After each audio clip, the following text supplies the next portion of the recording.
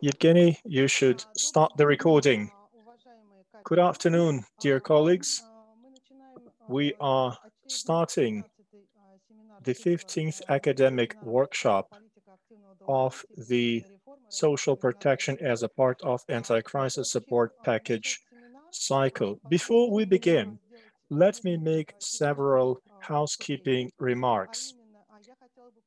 I would like to ask everybody to mute your mics when you're not speaking. We are recording this workshop, so please keep your mic muted unless you're speaking at the moment. Also, I would encourage everyone to check out your names. They should be exactly the way that you have signed up for the conference. We have simultaneous interpretation at this event, so I would ask everybody to speak clearly into the mic. And if you have a headset, it is strongly recommended to use it. That improves the quality of the sound.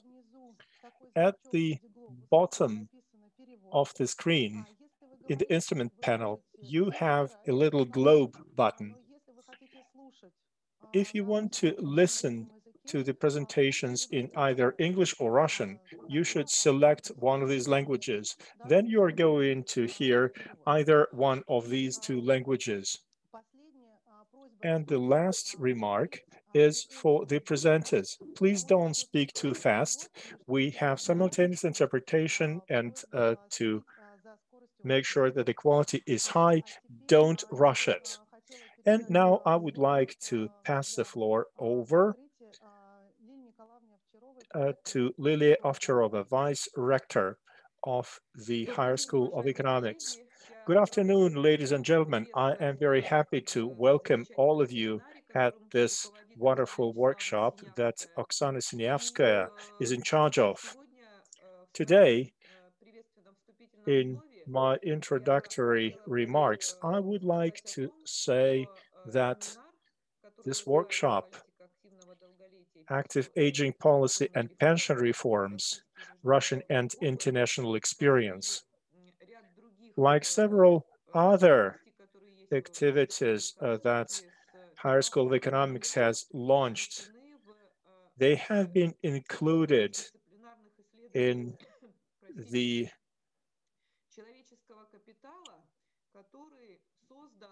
Center of Studies of Human Capital. This is a research center of world level. It is based on four organizations: Higher School of Economics, RENEPA, the Institute of Foreign Relations, and Academic Institute for Anthropology and Ethnography.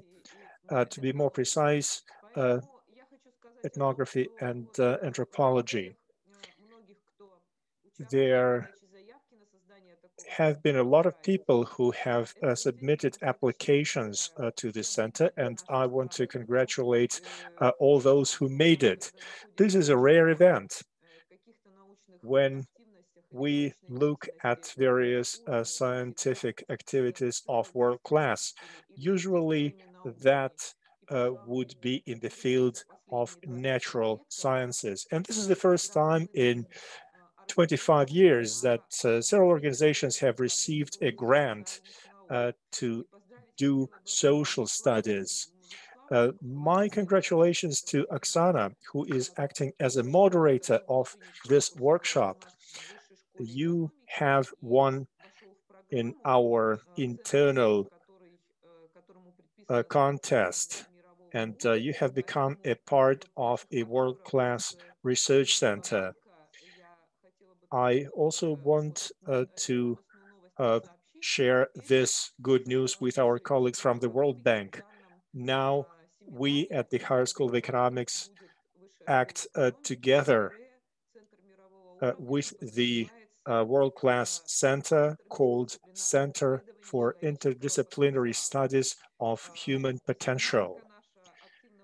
We are looking at a broad subject of active aging policy. We believe that this is the subject that we have to think about once we come into this world. Today, we are going to speak about anti-crisis support packages during COVID-19 pandemic. I'm not going to talk about it because this is the subject that will be covered at length. I just want to welcome all participants at this event. We at the Higher School of Economics and our partners in the Interdisciplinary Studies Center believe that this is an event of the world-class center of studies. And now I'm going to pass the floor to Nadine, who is going to make some introductory remarks on behalf of the World Bank, the co-organizer of this workshop. Good evening, ladies and gentlemen. Once again, I'm happy to welcome you at this workshop organized by the World Bank and by the Higher School of Economics. Thank you very much to my colleagues from Higher School of Economics for organizing such very useful and very interesting discussions. Today, we are here to talk about the impact of COVID-19 pandemic on social policies and on economic development in the world. In real time, we are witnessing different countries introducing different support packages to find the consequences of the pandemic and to improve the living standards. We can compare and evaluate these measures. We can see how their approaches to social assistance are changing in such conditions. When we do this analysis, we raise two main questions that all countries face, Russia included. It's very important to understand whether the measures that have been undertaken are adequate.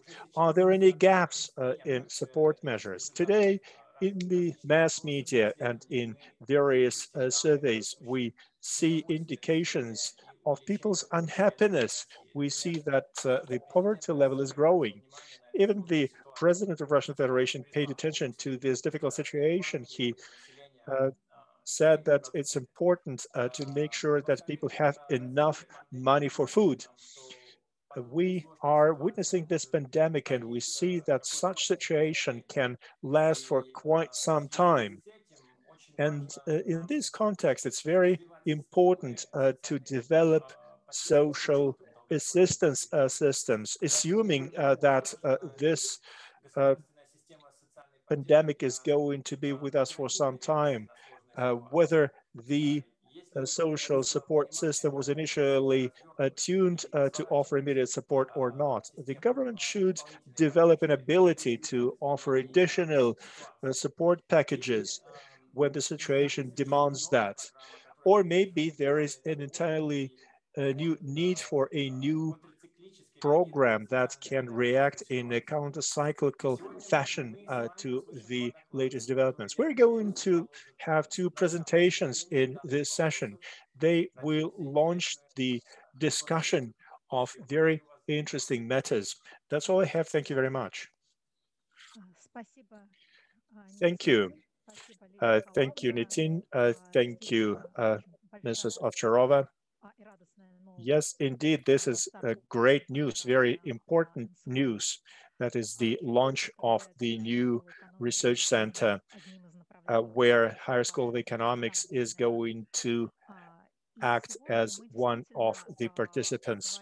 Today, we are going to talk about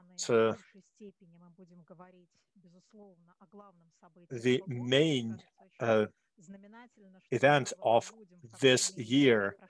And we are sort of drawing conclusions of 2020, organizing this academic workshop. We are going to talk about the pandemic and the challenges that the support programs are facing.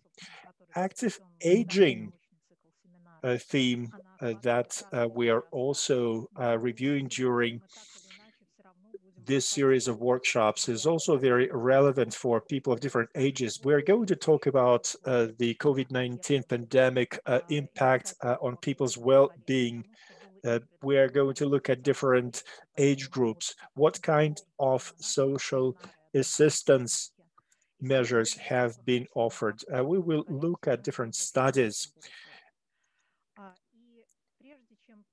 Before I pass the floor to our presenter, to Hugo, I want to say this one thing. During this year, we have more than once looked at the social consequences of the pandemic. We try to forecast the responses in different parts of Russia.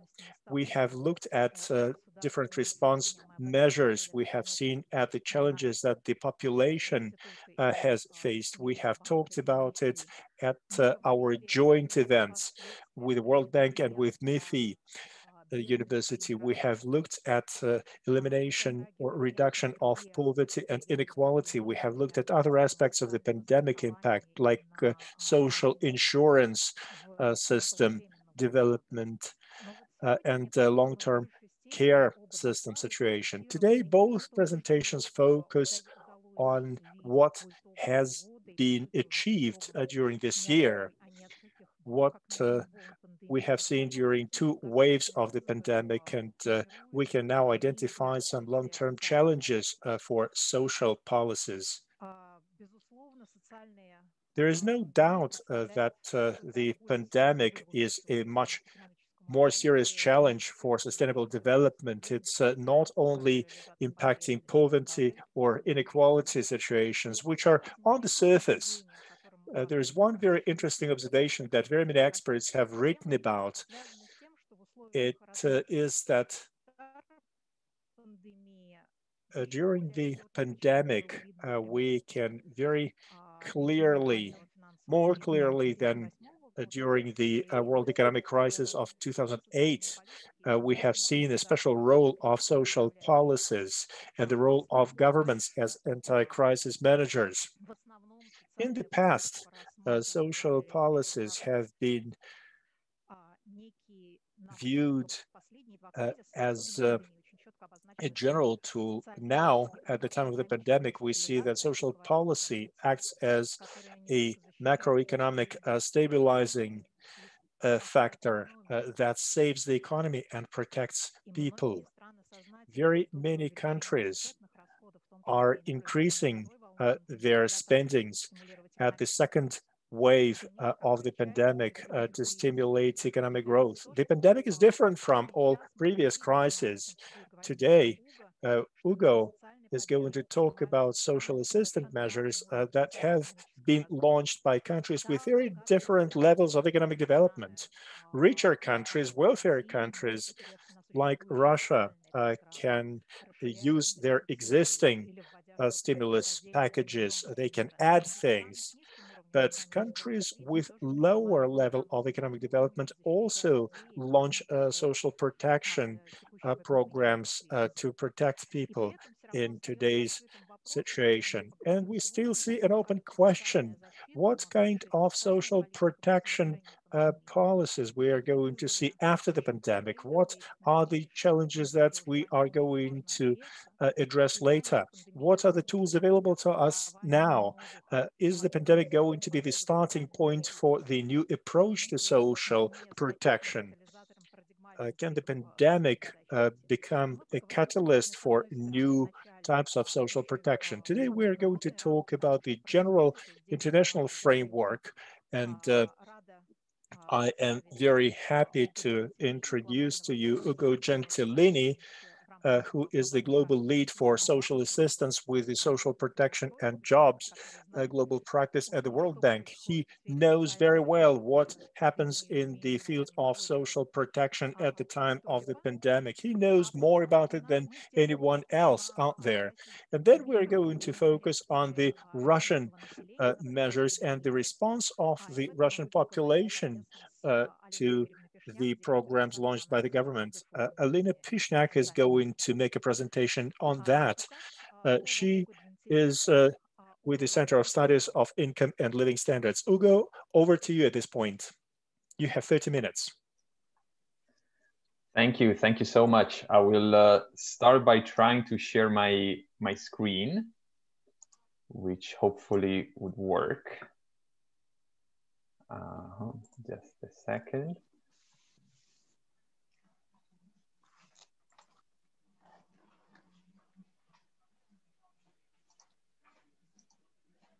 Can you see it?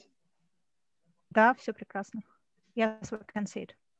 Okay, perfect. Well, thank you so much to the Higher School of Economics.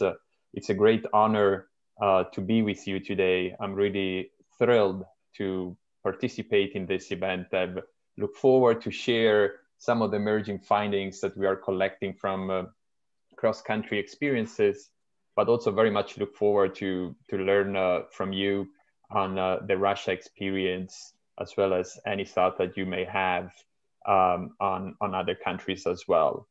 My talk's gonna largely draw from a paper that we have been updating almost on a monthly basis since March. We are at version 14, and we call it a living paper just because there is so much that is happening, and from one month to the other, there are such remarkable changes that in a way we are still in the middle of it, and some emerging lessons are coming up. But there is, I think, the evidence based on how effective and efficient measures are is still somewhat preliminary. But as Oksana, you said earlier, there is a core set of lessons that we can start derive from those early experiences. In a way, I also fully agree with you, Oksana, that the response is being, in many ways, unprecedented. But there are also questions: is it is unprecedented, but is it enough? And Nitin said it's important to see whether measures were adequate. That's exactly one of the questions that I'm going to try to tackle by offering an overview of the trends as we see them in different countries and some of the reflections based on them. So before starting and getting into COVID, maybe I just have a couple of slides to show where we're coming from, and how was the world as we knew it before COVID. And this is a graph that shows social assistance coverage in different country income groups, and you see that obviously there is a strong pattern by income. But as Oksana said at the beginning, low-income countries tend to show limited coverage. Less than 1/5 of the population receives any sort of social protection and social assistance program. There is very little social insurance, so the social protection is largely equal to social assistance in those contexts. There is an average of spending of 1.5% of GDP, a level that's been dwarfed now by the COVID response, but that was a level to start with. And transfers in general, when we think of how much people are getting and all the debates around labor disincentives, they tend to be pretty modest. It's about 1/4 of the income or consumption of the poorest segments of the population. So transfers tend to be generally modest. And social assistance is also quite diverse. There are so many programs that altogether form the group that I just thought to share this cube, through which you could see how different programs, how they look like based on their targeting, based on whether transfers come with some sort of co-responsibility or conditionality, or what kind of modality they're provided, in cash, in vouchers, or in kind. And it's interesting to see that there is all this variety, but for COVID, programs have often been simplified, and what you see out there is basically this set of vertical cubes with universal basic income, with social pensions, and unconditional cash transfers that have instead that have formed the bulk of the response. We haven't seen much on public works, on conditional transfers, and other forms that normally constitute the universe of social assistance. The expansion that I'm going to talk about also has been coming and built up over time. We have seen worldwide that already in the early 2000s, the number of programs that were introduced has increased steadily. In Africa, which is the graph to the right, there has been an average of 14 programs per year introduced between 2010 and 2015. And part of the reason why we have seen this momentum building up has been a very extensive empirical agenda that developed in particular around cash transfers. I counted 54 systematic reviews of systematic reviews. There are over 10,000 studies published since 2000. And this is just a general framework looking at the dimensions across human capital, resilience, and economic inclusion that the literature has covered for programs designed in different ways. But the point being that the evidence is quite convincing on these programs and did play a major role the moment in which government were pondering the choices on what to do. So on one hand, you had all this implementation infrastructure. On the other, you had evidence. And then the COVID crisis came, and Oksana referred to it earlier. The level of overall stimulus that governments are putting into economies is more than double than what we have seen a decade ago in the Great Recession. And a fair share of those nearly, it's equivalent to a little more than 12 trillion, about 800 billion or for social protection. So that's almost 20% more than a decade ago, and we're just at the beginning of the crisis. We have seen a number of measures being put in place since March.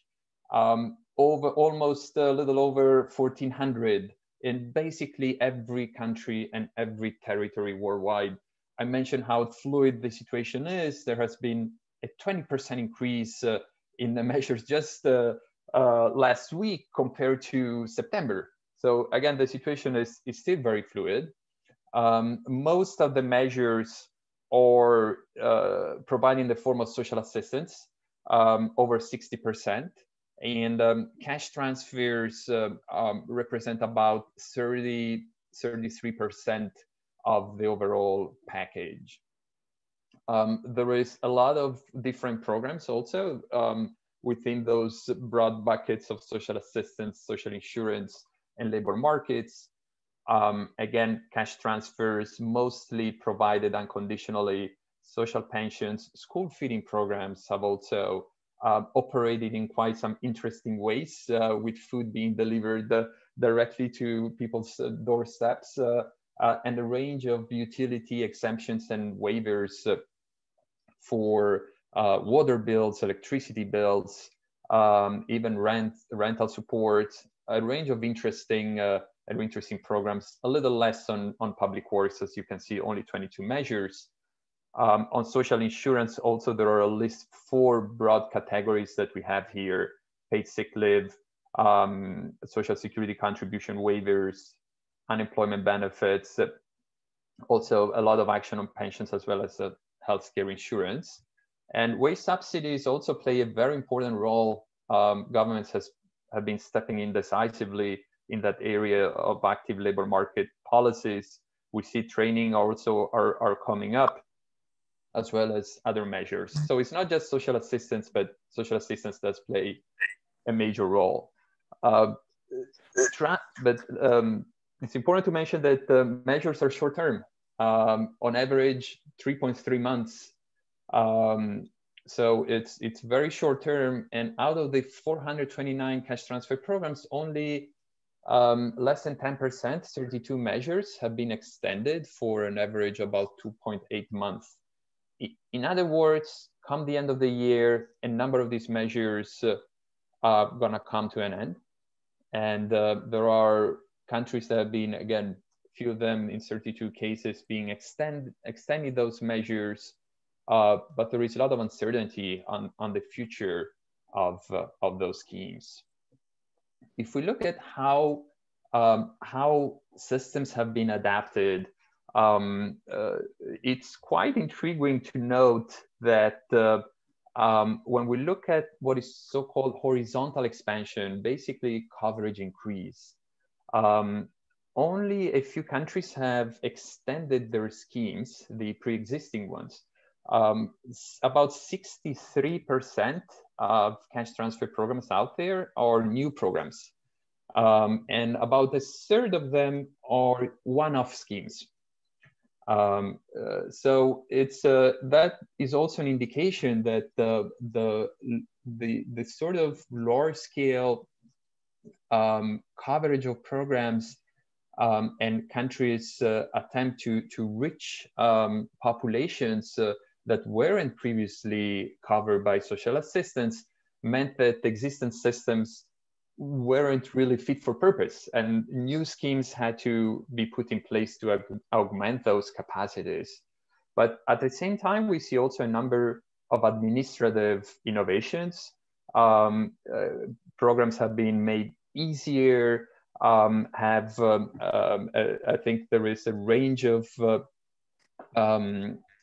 application processes and remote registration that weren't in place before and that probably going to stay on even after the crisis. Countries have also increased their benefit levels substantially. A number of countries have gone through all these measures together, so more benefits, more coverage, more nimble administration, and we have country examples of all of them. Here I'm just giving you a sense of some of the top 10 performers in terms of coverage increases, coverage of the population, as well as in absolute numbers. And you see that in a few cases, countries opted to just cover the entire population. In some cases, just the adult population, in others, all the population. So that's why you see the kind of top tier cases that are either 100% or nearly so. But also the kind of numbers are quite impressive. The US is nearly 160 million. Russia is also in the top 10. But we see also really middle-income countries like the Philippines, like Indonesia, or even Myanmar that really have ramped up their schemes quite remarkably. Let me also underscore that perhaps I should have included an interesting graph that really displays that the countries that have higher poverty rates are those also with the least coverage. So there has been a lot of increases, but you could clearly see that countries that have better infrastructure, as I'll show later, were able to scale up more.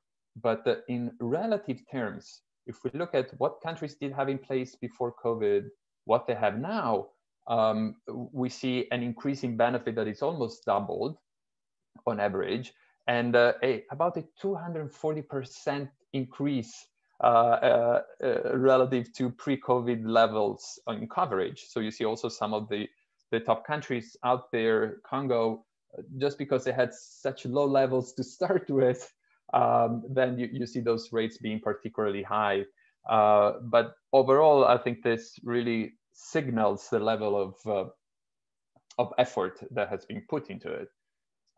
In terms of implementation progress, we were able for 82 programs to go back and look at what were the commitments and what were the actual numbers. How many of the stated beneficiaries or planned beneficiaries were actually reached with transfers. And we see that actually for these programs for which there is information, the situation is quite promising, with the difference between planned and actual coverage numbers being only 2.3 percentage points. So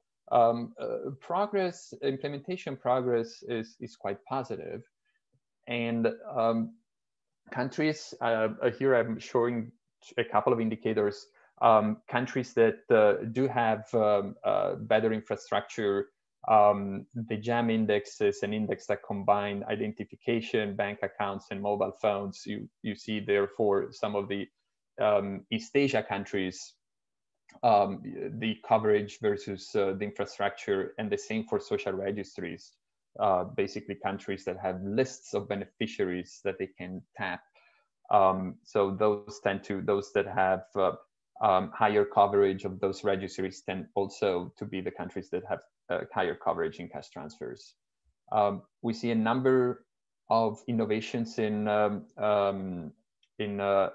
delivery. I mentioned those registries, but oftentimes the effort has been to reach informal sector workers that were neither eligible to social assistance nor to social insurance. That is often referred to as the middle. And to reach those workers, a number of creative ways have been and arrangements have been devised by countries. Here are just a few examples, but cross checks with different databases has been a constant feature across countries. Morocco, for example, comes to mind, that tapped the health insurance fee waivers database and combine it with the social assistance one. Colombia did something similar. And equally for payments, a lot of variety in approaches.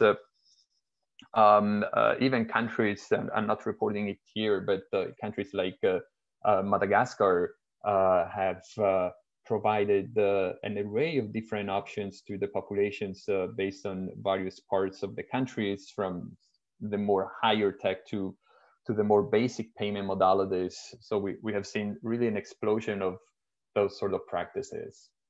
And it's quite also fascinating to note that a number of those informal sector workers that I mentioned tend to be located in urban areas, and there has been a re-emergence, I think, of interest in how to provide social assistance and insurance in cities.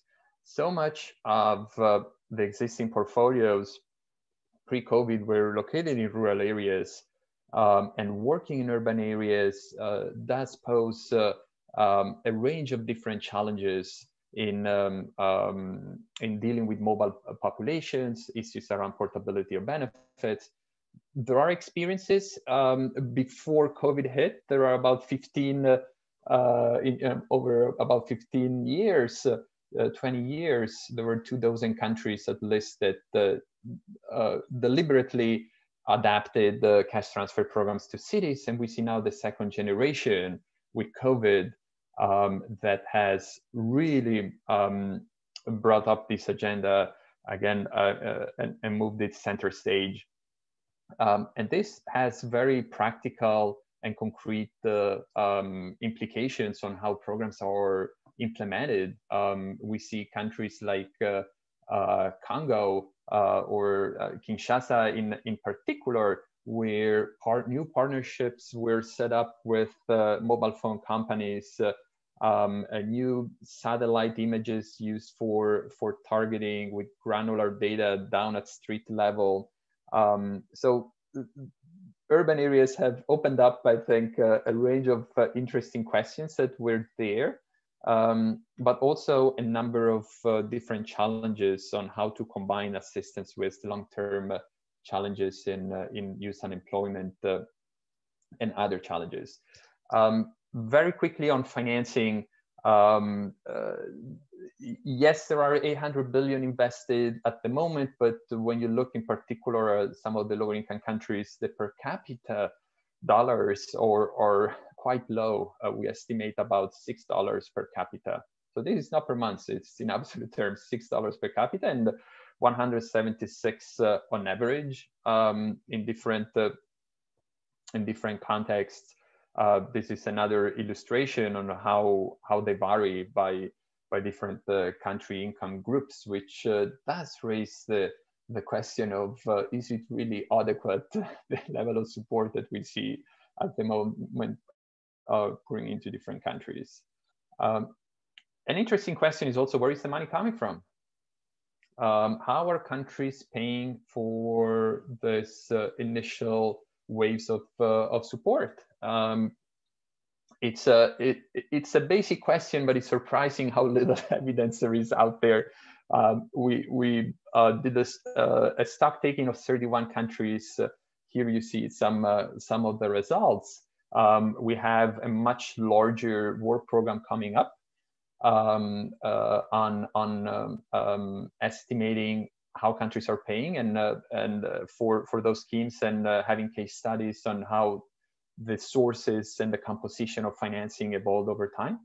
But the point here is that there has been a lot of spending reallocation. Ukraine comes to mind, where some of the money that was meant to be for the census, I think, was reallocated for part of the support for social protection, a lot of debt and deficit financing as well, which raises the issue of financial sustainability. So I'm almost to the end. This is my second last slide. I spoke about government responses, but there is also a lot of humanitarian assistance that goes into countries that isn't really channeled through government structures.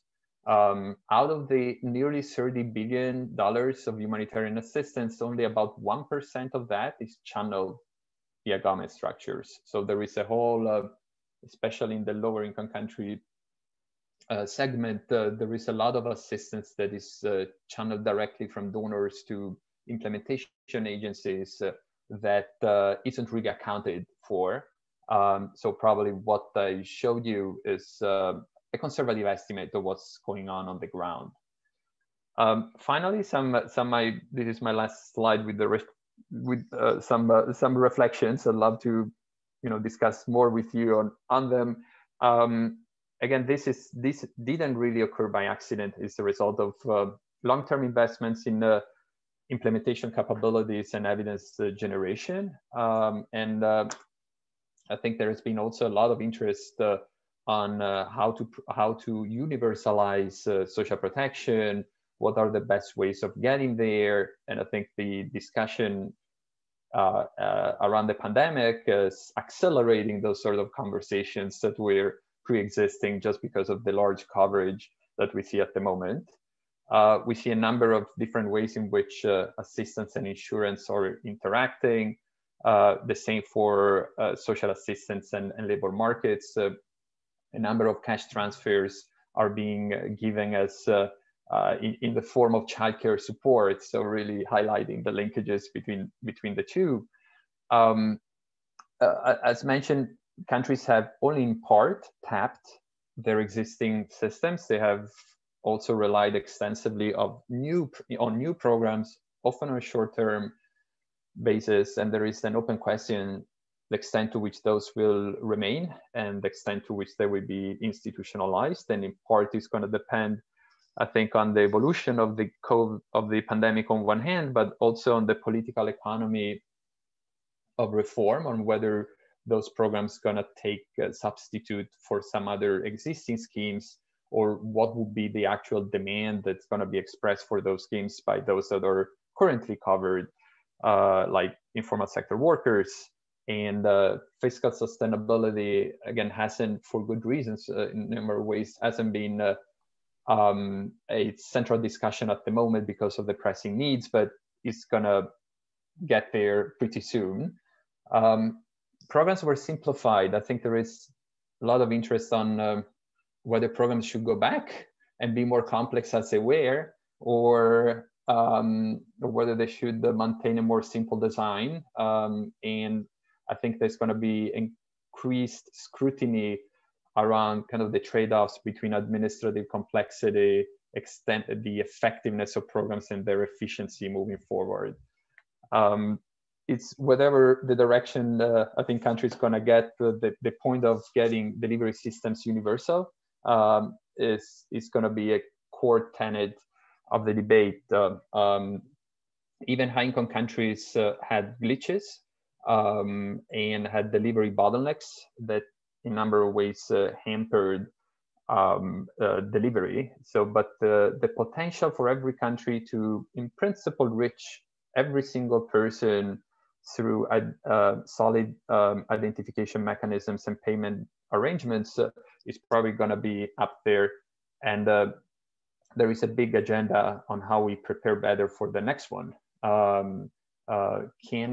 lot of the scale up that I discussed until now is based on the policy process. There is some interesting lateral learning that can happen, I think, from the climate change world, where early warning systems are put in place, and that early warning systems have specific triggers for scale up. And I think that's another area where thinking through objective triggers for scale up in the future and how health-based indicators could feed into that process is going to be a fascinating area of work. I'll stop here and thank you very much. Thank you, Ugo, for a very interesting presentation and also for a very good time scheduling. Коллеги, у нас благодаря тому, Ladies and gentlemen, Ugo was extremely punctual, and we have a couple of minutes for questions and answers. One question was written in the chat. I'm going to read it out loud, and then we're going to take a couple of verbal questions. This is a question from Sergei Smirnov. If there's been any assessments of the poverty growth when no measures were taken, do you know of the situation in the countries? Can you share any conclusions? Thank you, Sergei. This is an excellent question. We are actually working on it as we speak. We hope that we can come up with estimates. The World Bank has been producing poverty estimates based on high-frequency surveys. The data was published quite recently, and we are now trying to combine that information with our poverty colleagues and come up with estimates of what would have happened in the absence of it. So you're absolutely on spot. I will be very happy to share with you the results when they are out. There is though I think a long-standing literature on what would have happened to poverty and inequality in the absence of transfers, and I think that's a well-established literature. I'll be very happy to share a number of papers with you. Just the State of Safety Nets 2018 report by the World Bank also provides a number of interesting data points on that, and the work by I think Nora Lustig and the Commitment for Equity really shows the role that redistribution plays in including cash transfers in poverty and inequality. So her work also has been quite clear in illustrating that point. But I hope by early next year we can have those estimates and be very happy to share them. Спасибо большое. Значит, я сейчас зачитаю. Thank you very much. Now I'm going to read a question from Margarita Prokotskaya, and then Marina Girnak is going to ask a question. Can you give us an example of countries that, in your opinion, have created most successful poverty registries?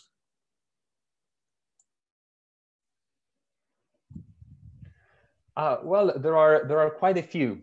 I also should say that there is a wonderful work that was just published by by colleagues precisely on this topic and on other delivery issues. It's called the source book on delivery systems. It's available online. It's a thick 500-page report, but countries like Brazil, countries like Thailand, Pakistan is now also in the process of updating its all large-scale social registry. So there is the issue with registries is that a number of countries have large coverage in those with those registries. So a large share of the population is there. The challenge is how frequently the data is updated.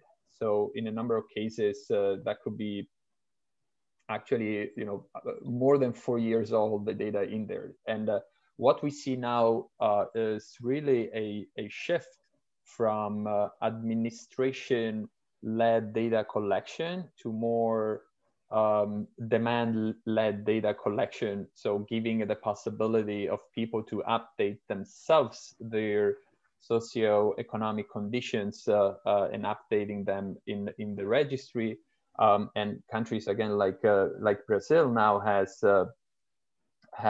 data that is about 2 years old and not 4 or more. But we see that the overall trend is making these registries more and more dynamic. So if there was a first stage of getting the data in, now it's really about making that updated and dynamic. But I think that Brazil is one of those. But there are also cases in low-income countries that have been fascinating. I didn't mention Togo in my presentation, but Togo is kind of an outlier example that shows that sometimes you don't need a social registry. So Togo based its scale up on its voter ID cards that did include also some information on economic characteristics or at least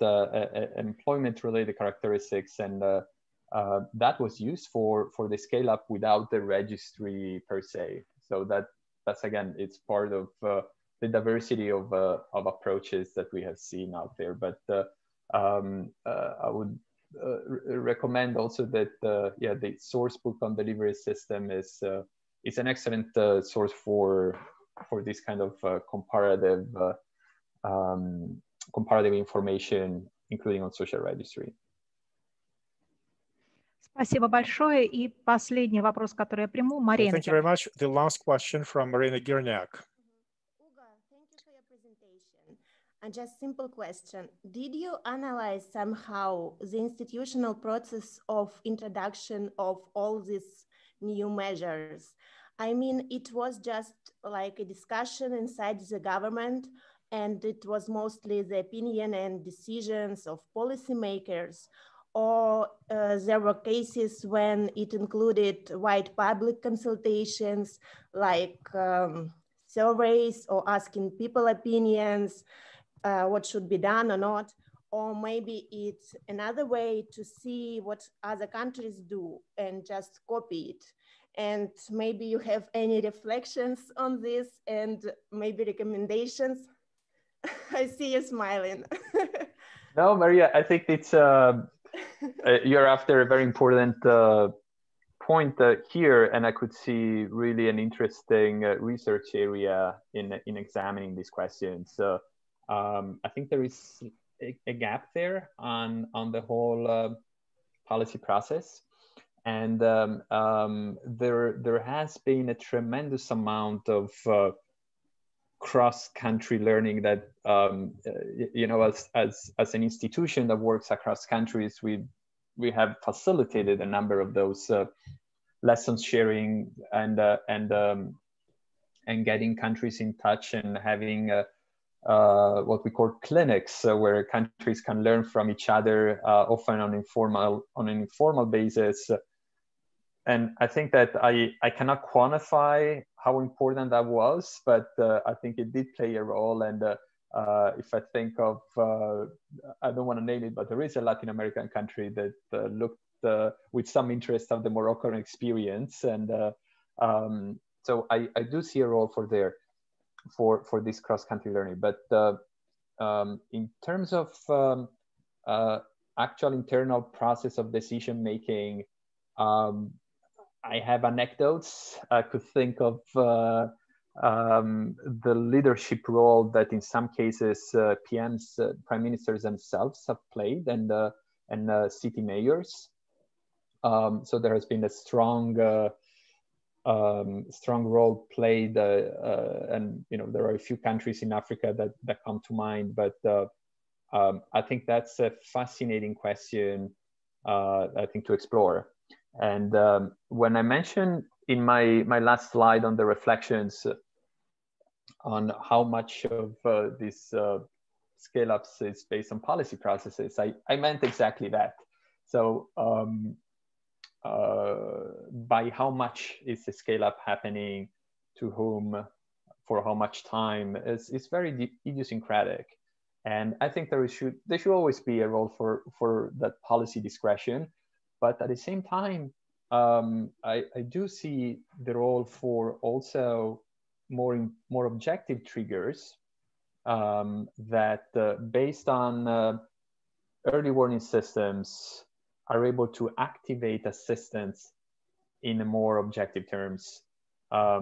It's very much the insurance principle, and we know, of course, all the issues related to basis risk. But I think there is something there that for us to be better prepared next time, having that information directly feeding part of the scale-up decisions, I think is going to be important. And we see this happening in the sphere of droughts, for example, in countries even like Ethiopia and Kenya, do have precisely those systems for early action. So based on how the surveillance system around that risks are evolving, those tend to activate specific measures for scale up. And I wonder whether there is scope for that sort of learning and in the health domain, and better connecting those early warning systems with scale up decisions. I'm not the only one raising it. Others like Moffitt has been doing that in the US, including for unemployment insurance. But I think it's an important area, and I hope, Maria, you're gonna take on this research agenda on and the HSE. Maybe it's gonna do that. It's fascinating. Thank you. Спасибо большое, Ugo. Thank you very much, Ugo. And now we are going to take the next presentation. It will be a presentation of two parts. I'm going to do one part, and Alina PISHNYAK is going to do the other. We're going to talk about the social assistance in Russia at the time of the pandemic. We will look at the situation from two angles. We will see what the government has done and what the reaction of the population was. The first part will be done by myself, and then I will pass it over to Alina. In my part, I am going to focus on what has been done and on the evaluation of the things that have been done, whether they were relevant to the challenges that the pandemic brought about. I'm going to rely on my own research and on the research that was done at different organizations. This was the research that I did together with my colleagues from our school. I would like to mention Yelena Gorina, Natalia Grishenko, Yelena Selezneva, and Anna Chervikova. They helped to draw general conclusions on the first wave of the pandemic. First of all, I would like to set a theoretical framework.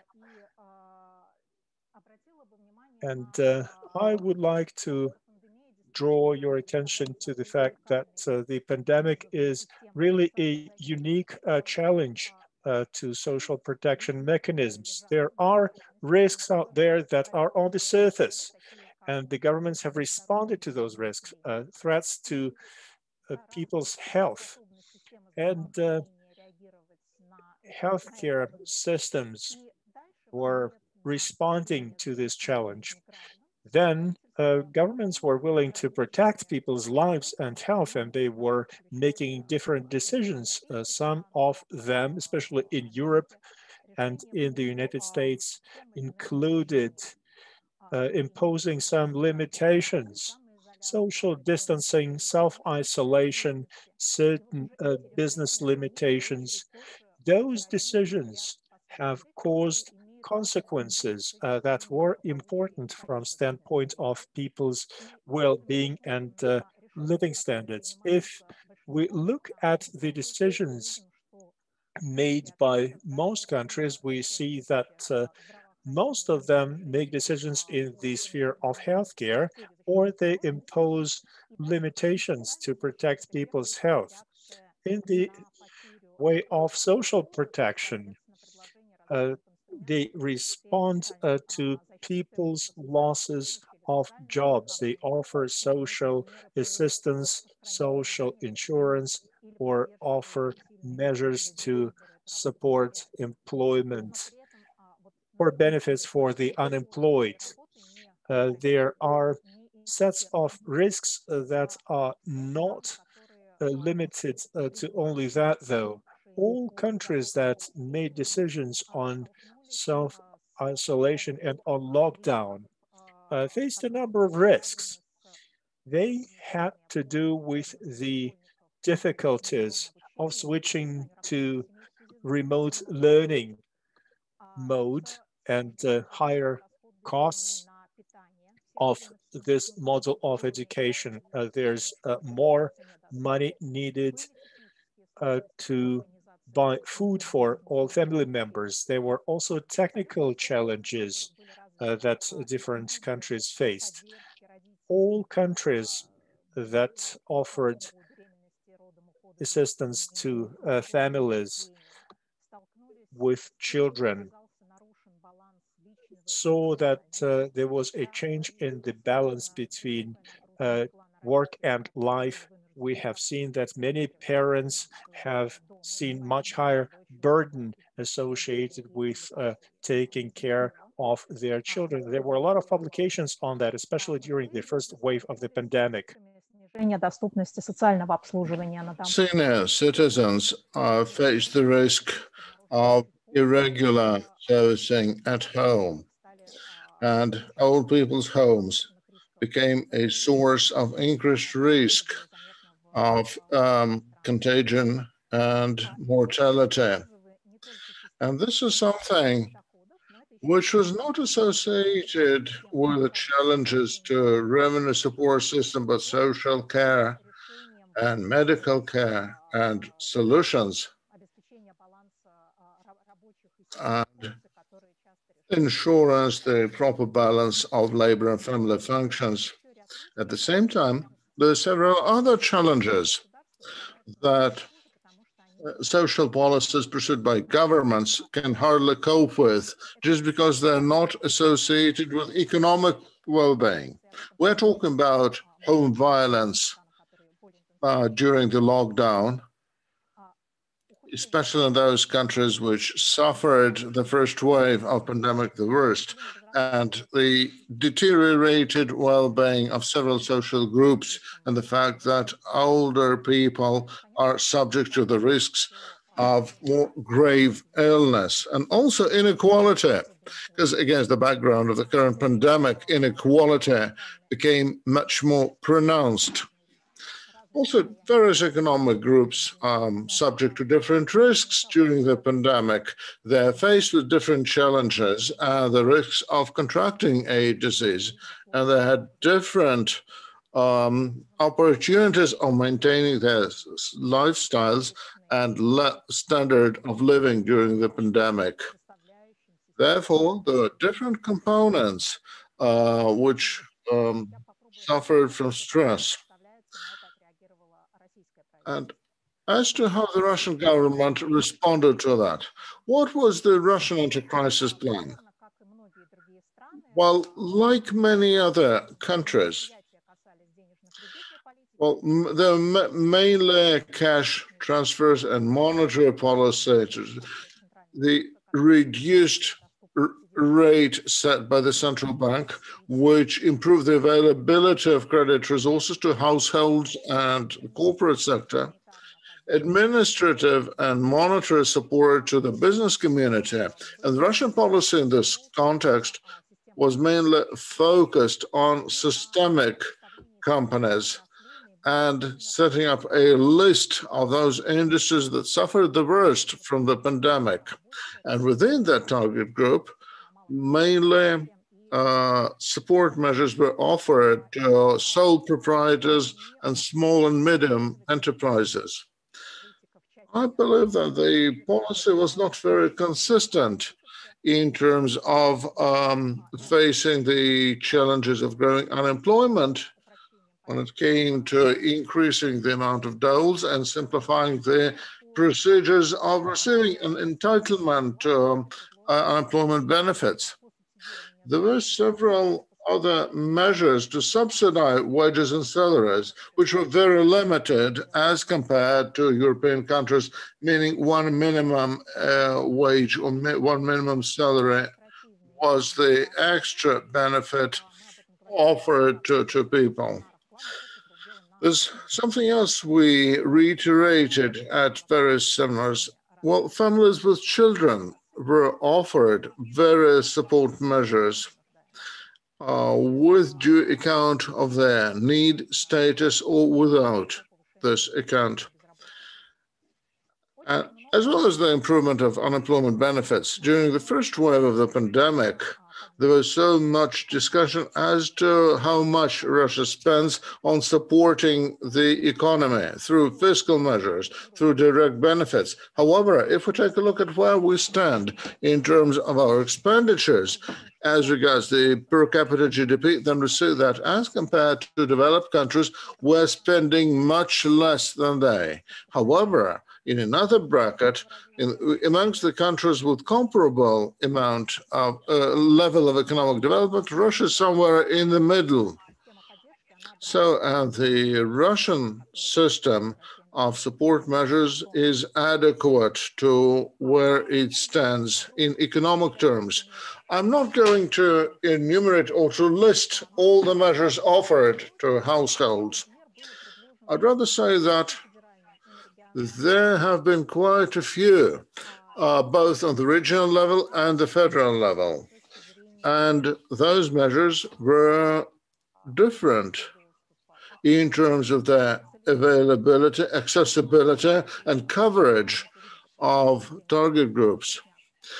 We will see that in Alina PISHNYAK's presentation that this enabled households to actually learn about new measures available to them. Although the government tried to announce them, a lot of households learned something new about that. Being part of the business community or just households, there were so many different support measures that were linked to increased coverage and simplified access procedures to benefits or inclusion in various social programs. They were associated with tax holidays and income tax holidays in particular, or credit holidays. And direct support measures were targeted at families with children mainly, and they were either one-off or very short-term. As regards to the introduction speed, when it comes to unemployment benefits and sick leave payments, those were introduced as part of the first package. They came into effect during the very early stage in the first wave of the pandemic. However, when it comes to families with children, they were introduced a little later. Unlike those that had been introduced even before the pandemic, it is essential to emphasize that most of those support measures were focused mainly on the first wave of the pandemic. By the beginning of the second wave, September, October of this year, almost all measures of direct cash transfers and cash disbursement were not available. They had been terminated before that. When it comes to those employees that were subject to increased risk of contagion, those that were employed by socially important occupations, medical workers first and foremost, and social care workers, amongst them, the bulk of support was placed on the first wave, and medical workers received their first benefits quite quickly. Now, while people are procrastinating with the second package of support, mainly they received most of the help, most of support during the first wave. Well, the new plan adopted in September of this year includes a number of measures, but they do not increase any actual cash transfers. Those had been made before that. When we take a look at the federal support measures, we shall see that they are mainly focused with people who are subject to increased occupational risks of contagion and support of the living standards of those people who have suffered a deterioration of their living standards, loss of income. It was the level of living standards, not the quality of living. The amount of that support was very modest. And I would also like to note the time lag of the availability of those measures, like sole proprietors and self-employed people.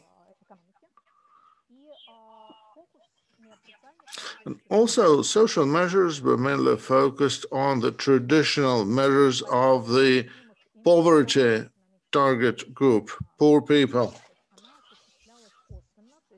Other measures were introduced and exercised indirectly and through other tools of business support in those sectors that were affected the most by the pandemic.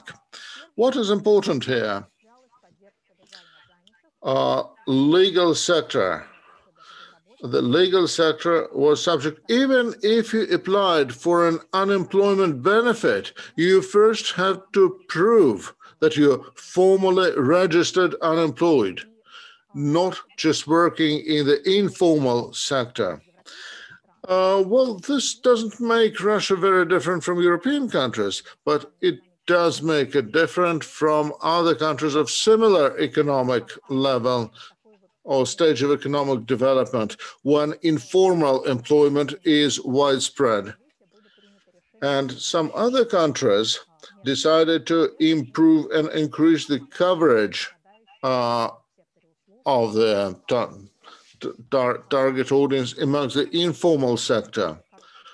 Almost all those measures were short-lived, and many of them were one-off measures. And today there are no new measures available or offered to the people despite the second wave of the pandemic.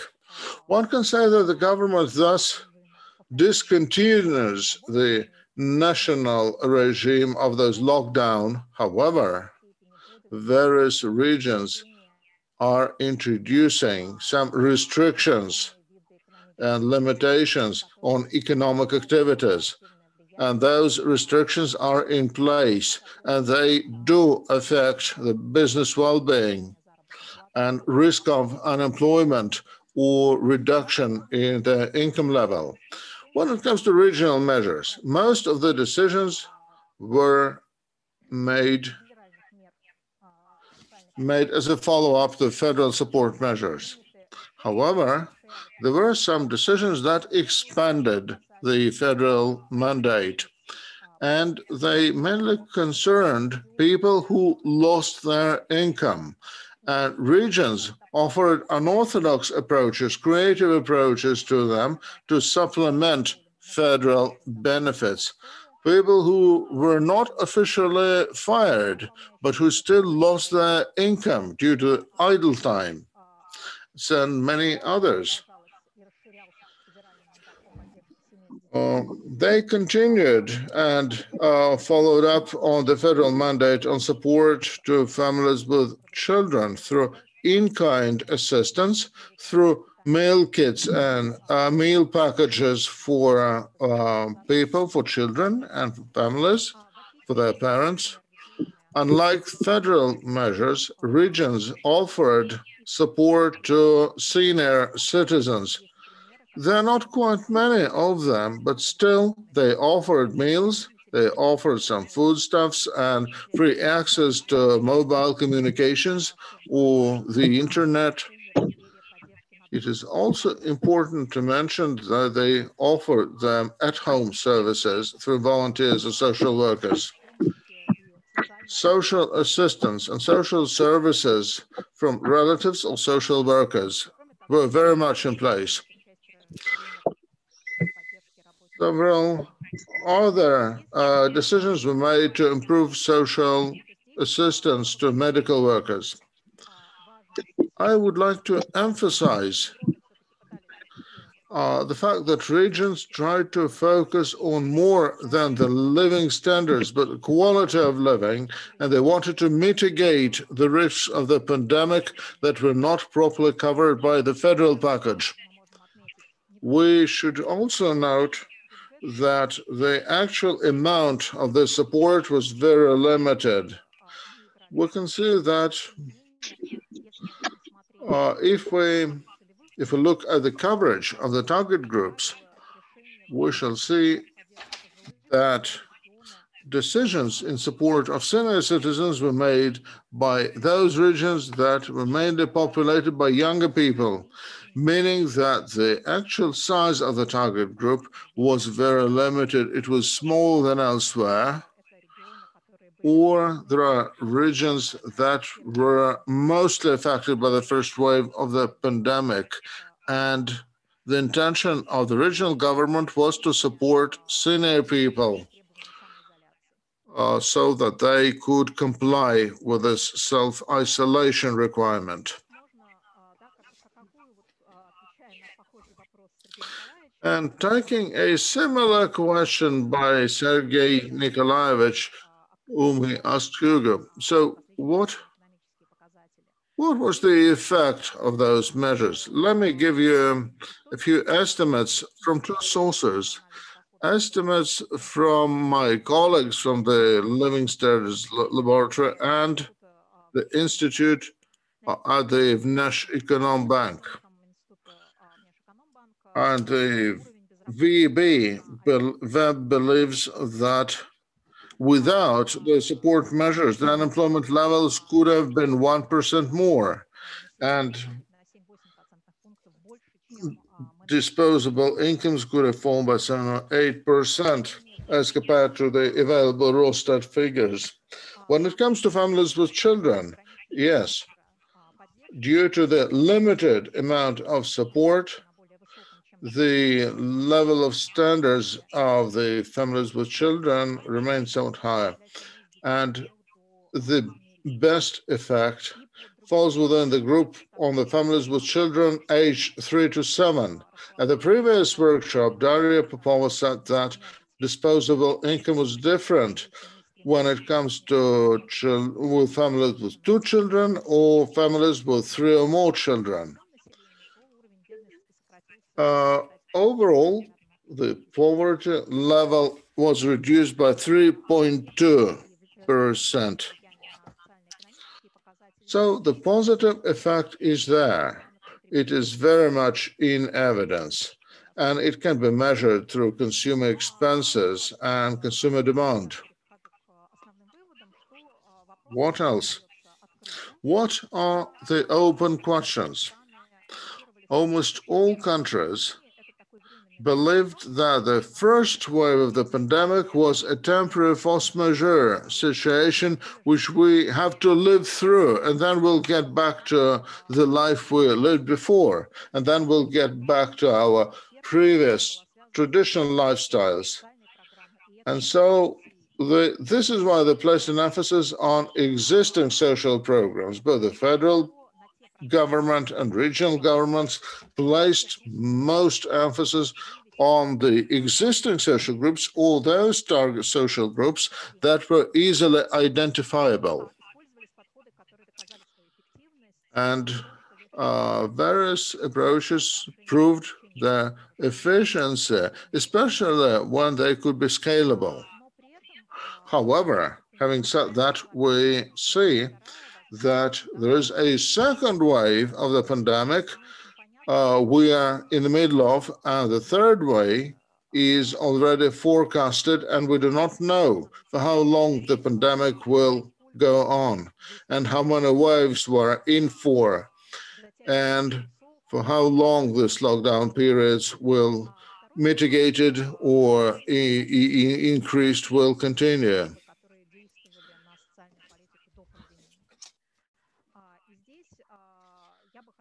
So I would like to stress that proceeding from the institutional theory, the new institutions are established when we're confident that the circumstances will keep on and recur again.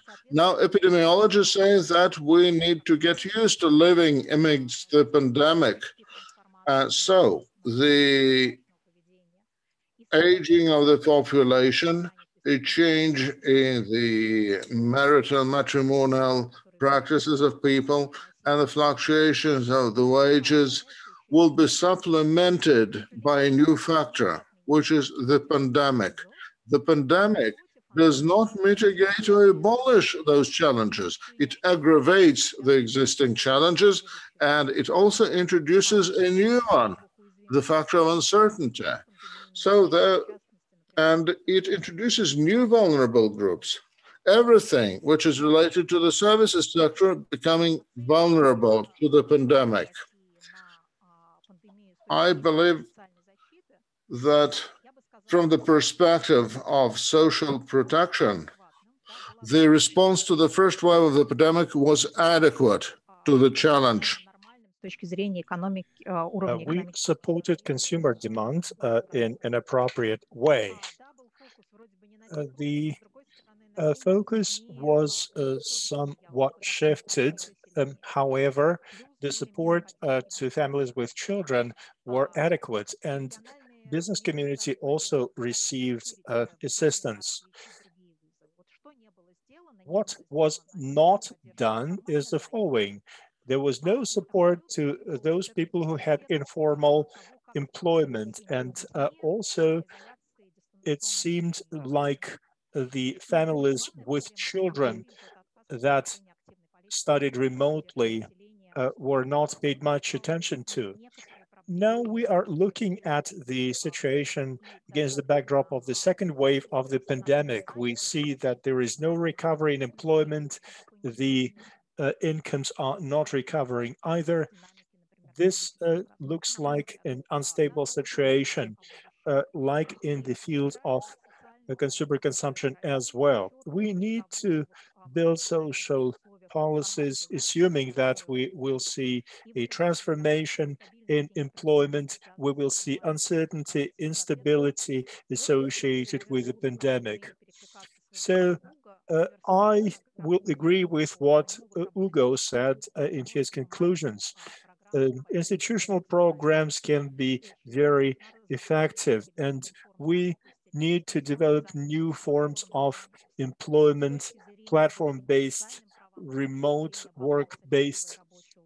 There's got to be a better balance between life and work. And the final thing I want to say is that we need to refer to many countries' experience, see what different countries did in social investment, how people scheduled childcare holidays, what different countries did about sick leave situations, what can be done in the way of transition to remote learning mechanisms. This would really improve the situation for very many with children. That would improve the quality of life. That would also improve the level of productivity of people that have families with.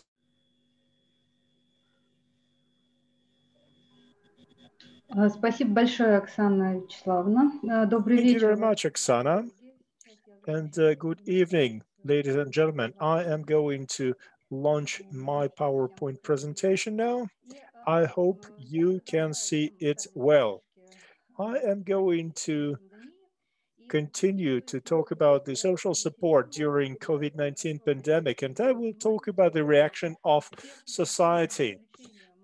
Please bear in mind that we are not going to talk about expert assessments. That is something that was addressed in the first part of the presentation. Now we are going to look at the situation through the eyes of Russian citizens. I am going to refer to facts that her School of Economics collected this year. There's been two serious surveys that are quite representative. We also worked with focus groups. The data is very fresh, and I'm going to talk about the attitude to the authorities' response measures, the level of awareness, and some criticism about measures during the pandemic. Of course, I have to start by saying how people see changes in the quality of their lives at the time of this coronavirus shock. According to many people, the situation has deteriorated very seriously. More than 1/3 of the respondents said that. To be more precise, 35%. It's very interesting to look at the risk factors that people have identified.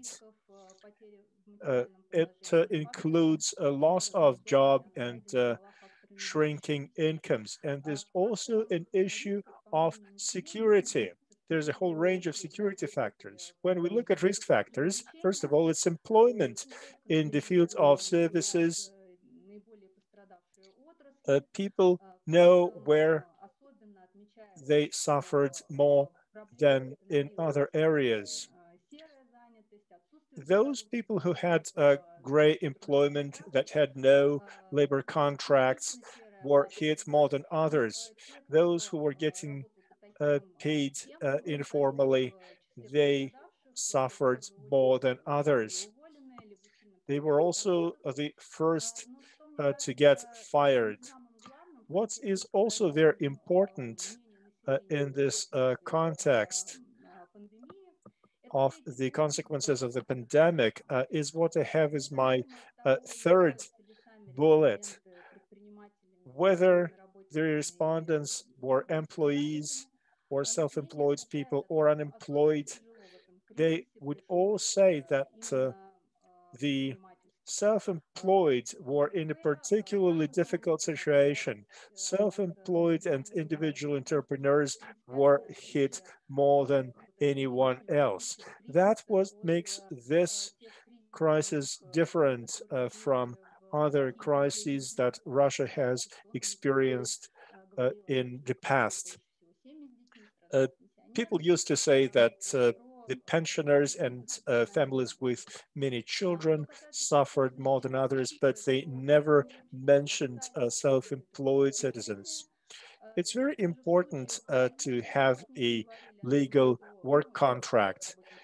When people got fired, they would say that they have received all due payments that helped them to survive during the lockdown, and they were doing fairly well at the time of self-isolation.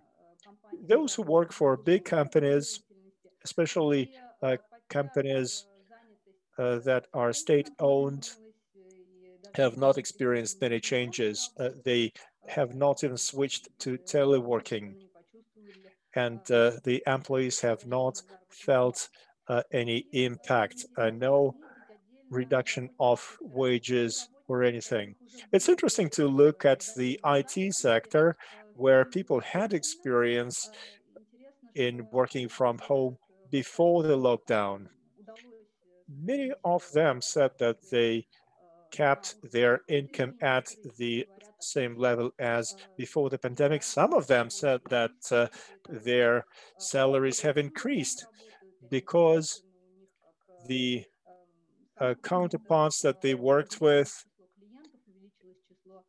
had more tasks for them. They were receiving more orders, and that happens quite quickly. We see that many people have seen deterioration in the income level. We cannot say, though, that there was a serious change in the structure of consumption. Well, of course, people were spending less on transport and on entertainment. Many people spent less on clothes and self-care, and this made up for some expenses decreases. So some families have not felt a serious impact. In this chart, there is yet another interesting piece of information. This new crisis is very different from anything we have experienced in the past. We have looked at the subjective opinions of people living in different areas. You can see that Moscow and big capital cities said that their quality of life has deteriorated. More people in big cities said that. Of course, we have to be extra careful with those numbers. We have to realize that there are specific risks in rural areas. We know that the income level in rural areas is lower than in cities. So probably they were not very high in the first place, so they had nowhere to fall. And the limitations that were imposed on the rural areas were not as stringent as what we saw in the capital cities. But there are other interesting conclusions that we can draw from that. It has to do with the different population groups that were targets of social assistance. Rural areas are at social risk. So when the poor got support from the government that had an impact on smaller towns and on people who live in rural areas, we see that 1/5 of the population say that their situation has actually improved. Now I am going to change gears and talk about the attitude towards the authorities' actions. Many people said that in the most difficult time, which is not over yet, and many people say that they expect it to get worse. So people are not only looking back, they're also trying to look into the future, trying to see what is there for them. In general, what those surveys tell us is that the population approves of the actions taken by the authorities in the context of fighting the consequences of the pandemic. But we see some contradictions, though, when we start talking about specific measures.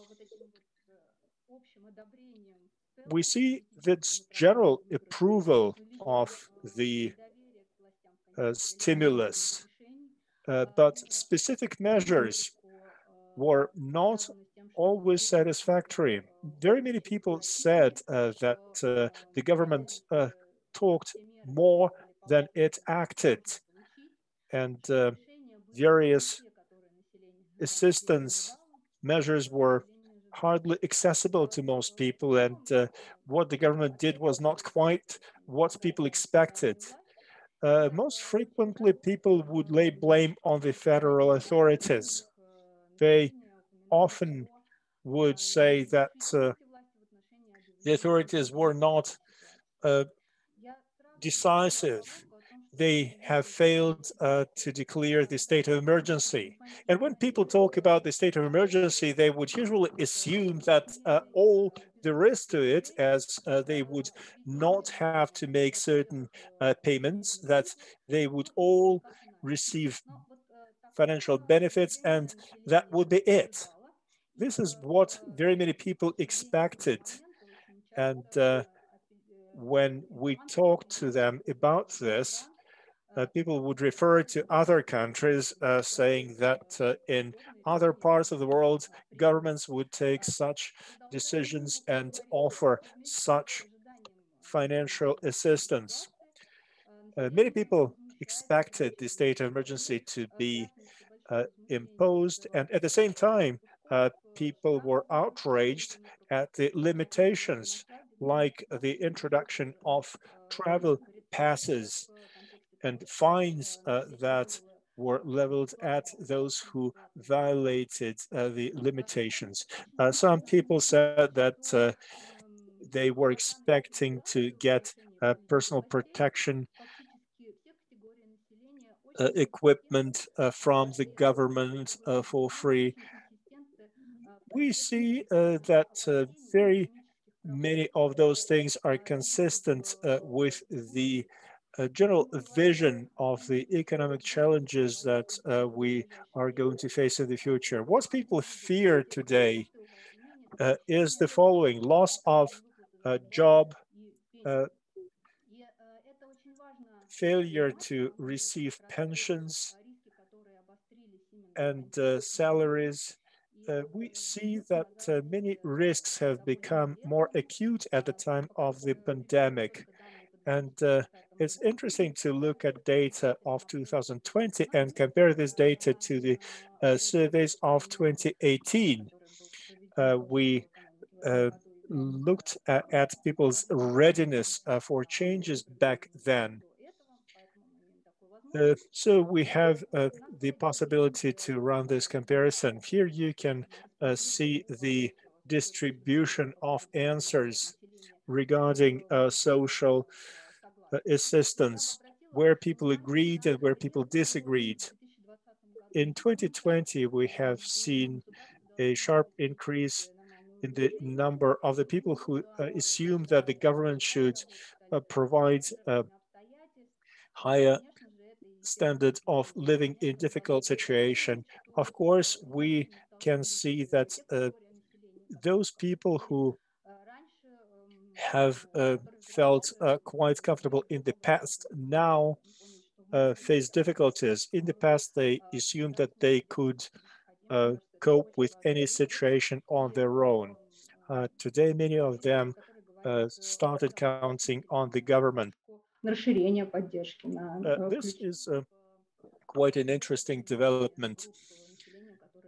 They have changed their attitude to this issue. Now, let us look at some actual steps that were taken at the time of the pandemic. I'm going to talk about awareness of different measures that were launched by the government. I will also talk about the experience that people got as they tried to use certain benefits from the government. I have highlighted some of the measures that people were fully and broadly aware of, and people tried to get access to. All these measures have to do with payments for children. We also see other types of assistance, specifically designated for nurses and doctors. We can see quite a lot of measures supporting self-employed, small businesses. The population knew about those measures.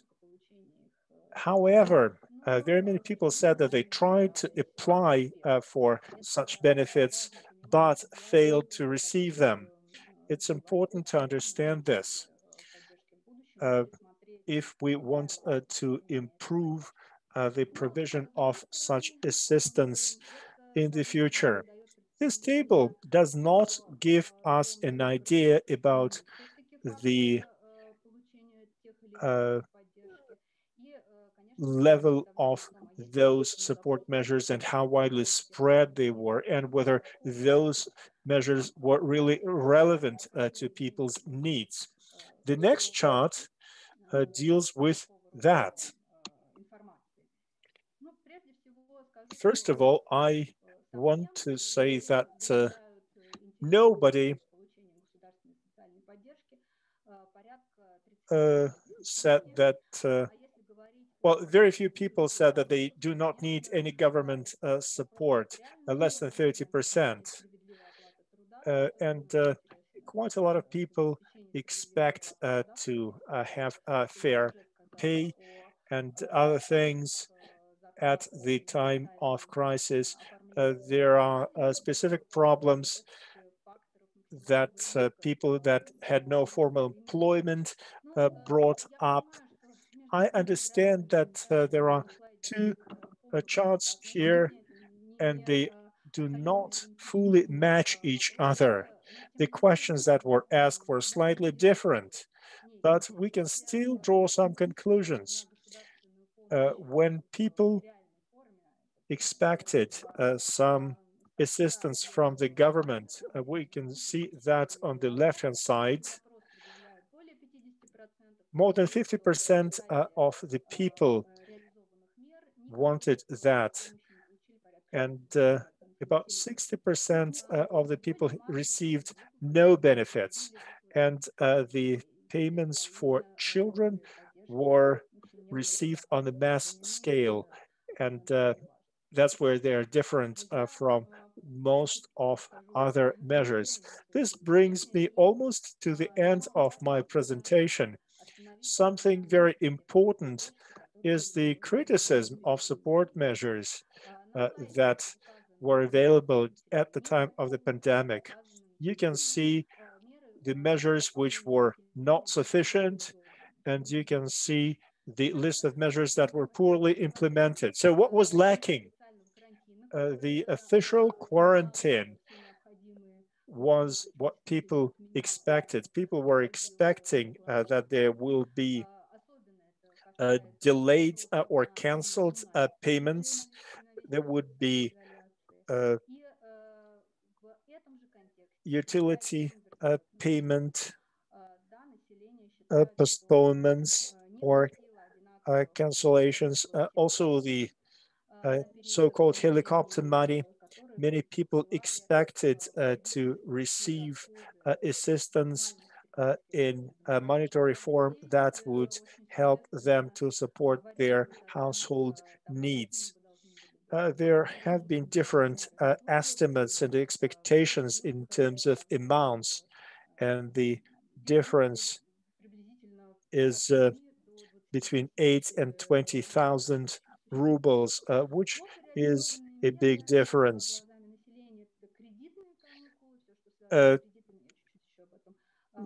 Repayment holidays is another issue that many people brought up. Support for small and medium-sized businesses were not sufficient. Getting subsidies was very difficult, and there had to be more OCVAD codes describing different types of activities that had to be covered by the support packages.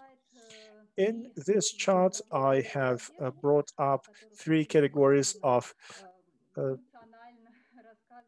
social assistance that people liked to talk about quite emotionally. There was quite a lot of criticism. We have seen that the payments for children were quite welcome, but we also see that this threshold of 16 years seemed to be unfair to many people. Детьми в возрасте старше 16 лет, все-таки в этих семьях дети продолжают быть... Quite a lot of families support their children who are above 16 years.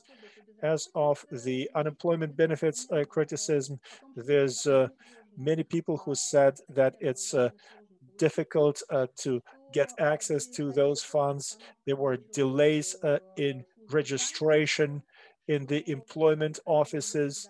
The payments were not always carried out in due time, and there was a lot of debate about the amounts that were due. Because oftentimes, the unemployment benefits were below 12,000 rubles. And obviously, people were unhappy about the inability to actually to pay their utility bills using that amount of money, those benefits, or provide decent meals for their families, for their households. And there's been a lot of criticism about credit holidays. There were no holidays at all, people said. They were just a deferment of their payments. And actually, if you have no revenues, if your income is very low, then you'll have no money to pay off your credits, even if it is deferred for some time. And those tax holidays were actually insufficient and inefficient. There's a general feeling that people were actually advised against this because banks made that procedure of those deferments and holidays very cumbersome. And on the record, they said that you should rather not do that. Also, those credit holidays becomes very acute, because you need to prove that your income has fallen by 20% or more. And if you're working in the informal sector, you have no chance of doing that. And I want to reiterate what I have said during my presentation, that the people's well-being has plummeted, has gone down substantially. More than 35% of families lost in their incomes. And apart from being employed in the affected industries and sectors, people suffer the most were those that were working in informal sector and without any official employment, and small businesses suffered the worst in the eyes of the population. And paradoxically, overall, they think highly and positively of the government efforts. And still, when you go down into details, we hear a lot of criticism and that the pandemic actually aggravated mistrust of powers that be. And actual distrust of the public information. Well, there's a leveling out of the threats and the danger of the coronavirus and mistrust of the official morbidity statistics. And the perception of people and state support was actually reduced to sheer rhetoric. In actual fact, it was very difficult to make use of the announced support measures.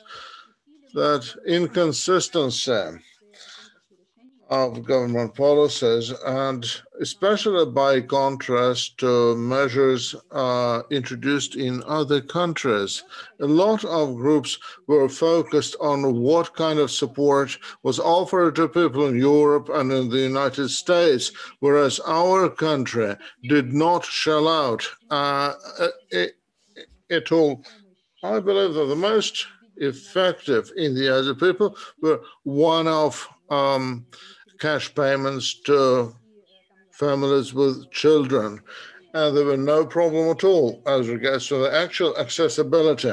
When it came to other support measures, they were hardly accessible, people said. And what is important for us is that they appear to be hard to find and hard to access. Thank you for your attention. That's all I wanted to say. Thank you. Thank you, Alina Igorevna. And dear colleagues,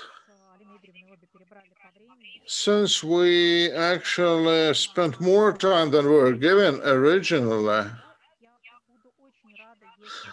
I would be very happy if those people who wanted to ask questions would actually drop a line in the chat, and we will take them from there.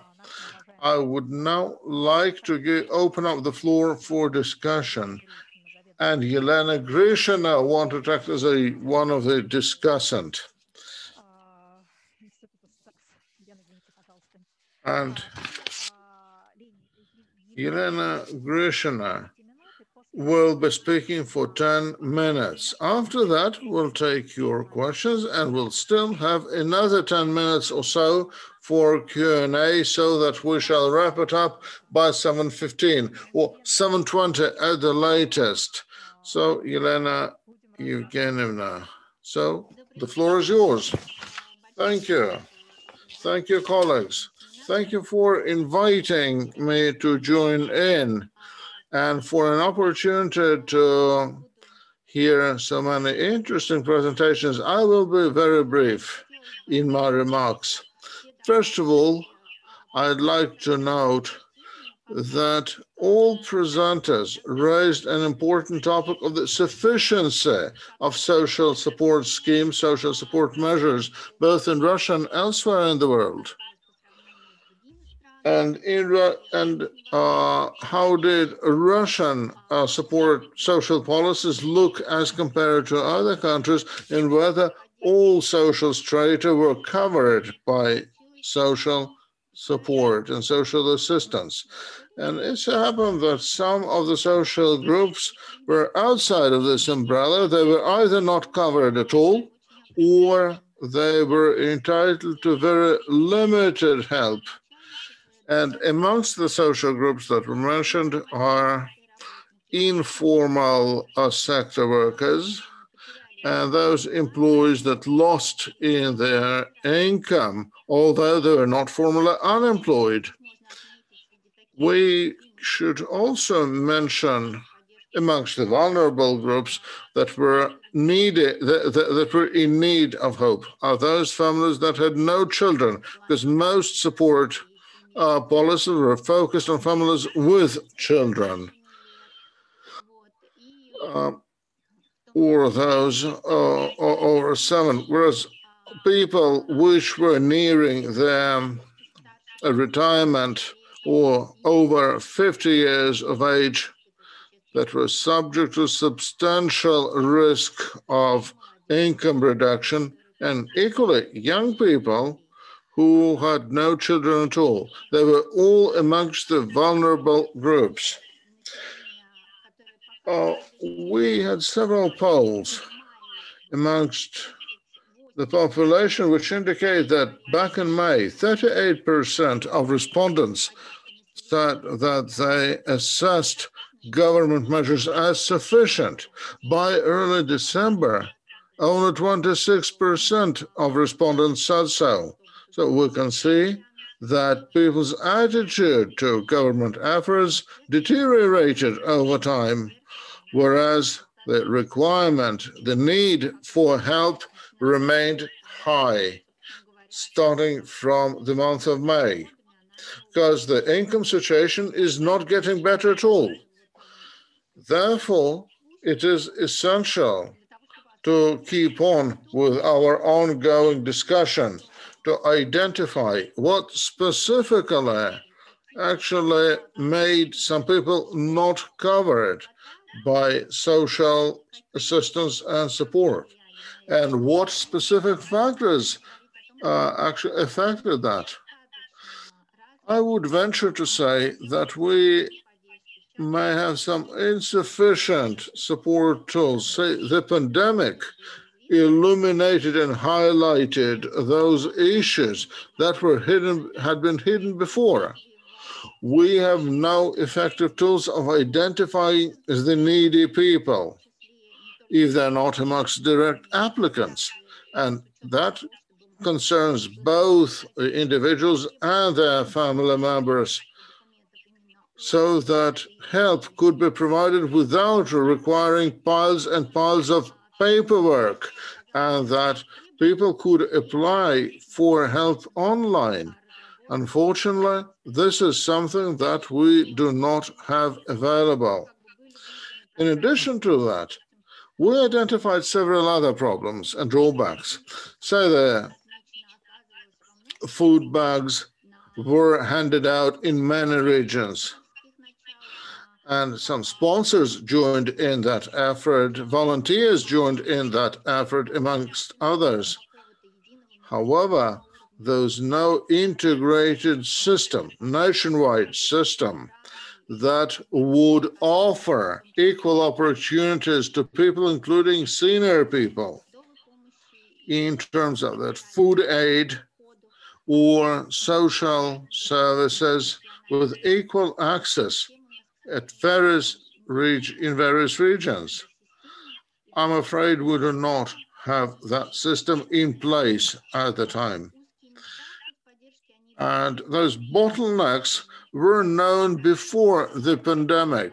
However, the pandemic highlighted the need to rectify the situation and that we are badly in need of a system of social support and social care.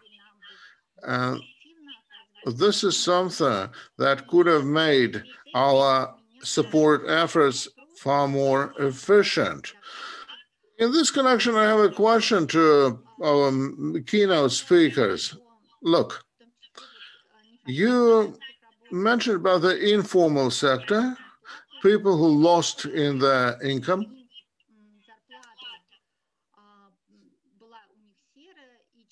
That they were given cash, and they had no labor contracts officially, and we could not offer them support just because we do not have any reliable tools or instruments to channel our cash transfers to. Just because we would not have an accurately targeted system. We normally provided aid via employers as loans or as credits that were very difficult to obtain, even by employers. So all support measures were not targeted at individuals, they were targeted at companies and employers. This is an equally acute challenge now. From your perspective, what could have been done differently to cover those individuals, making use of the international experience? This is an outstanding challenge. Thank you. Thank you. Thank you, Elena, for most interesting comment.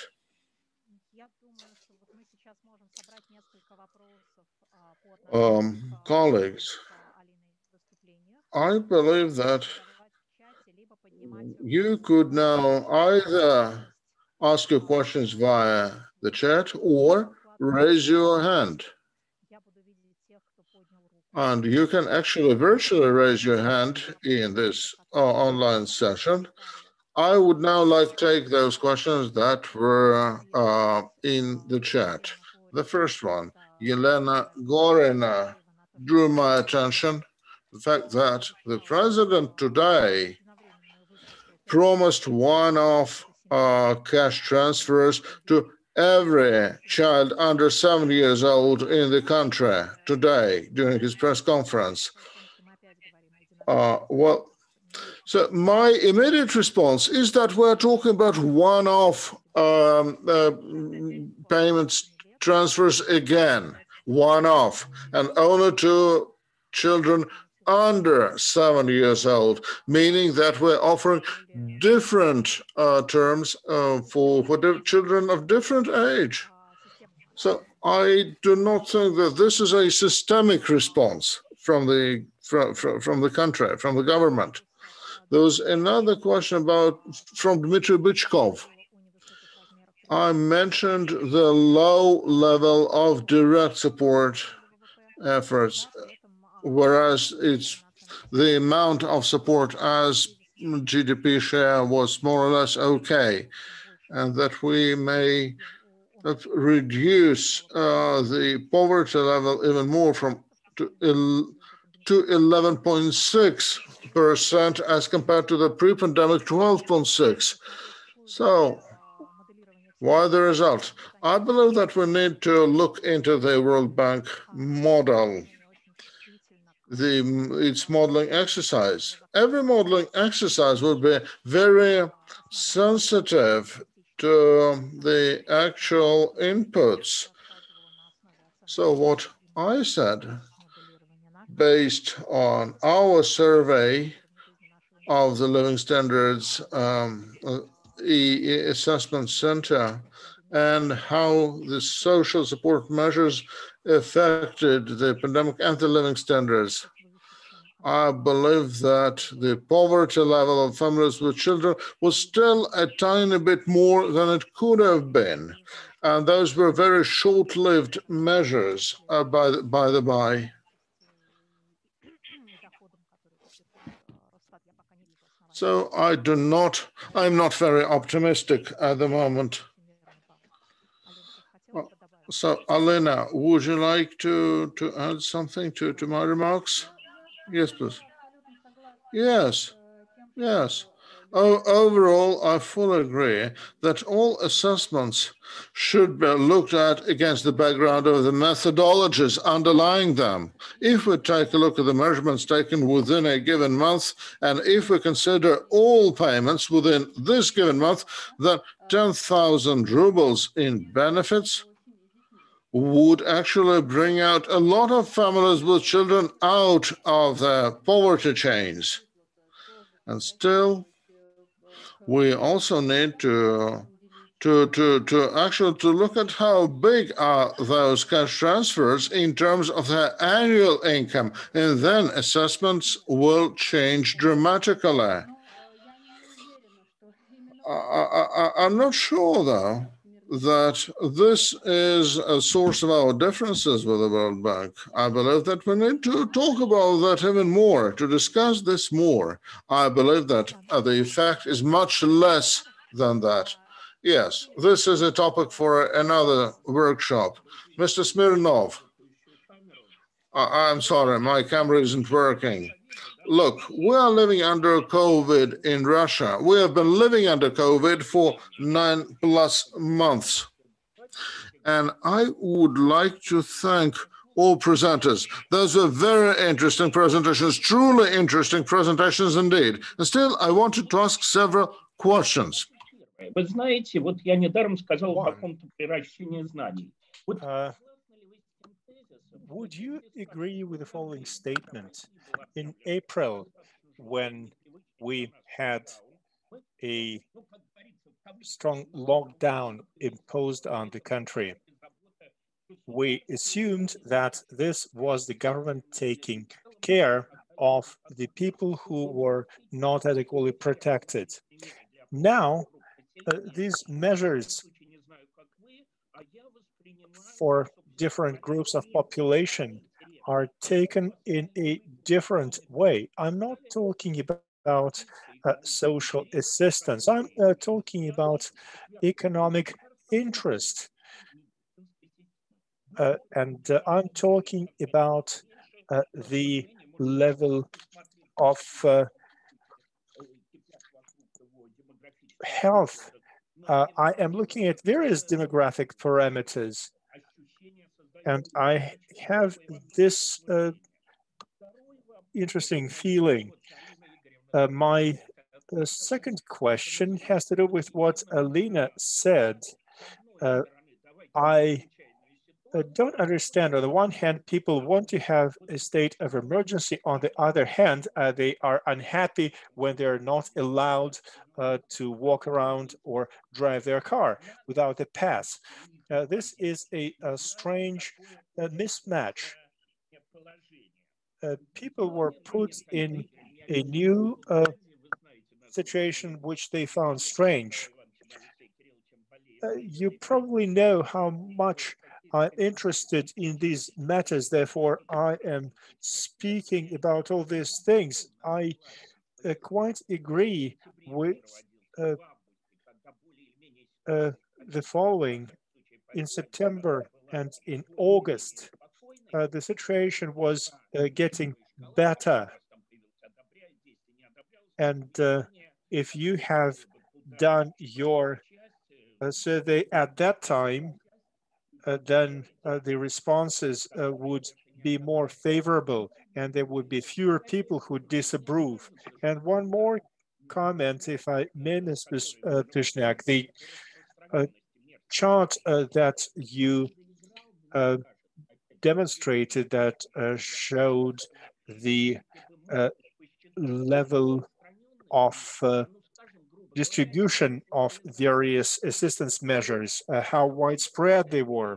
I think it would be interesting to look at how many people have actually received that stimulus out of those who were eligible.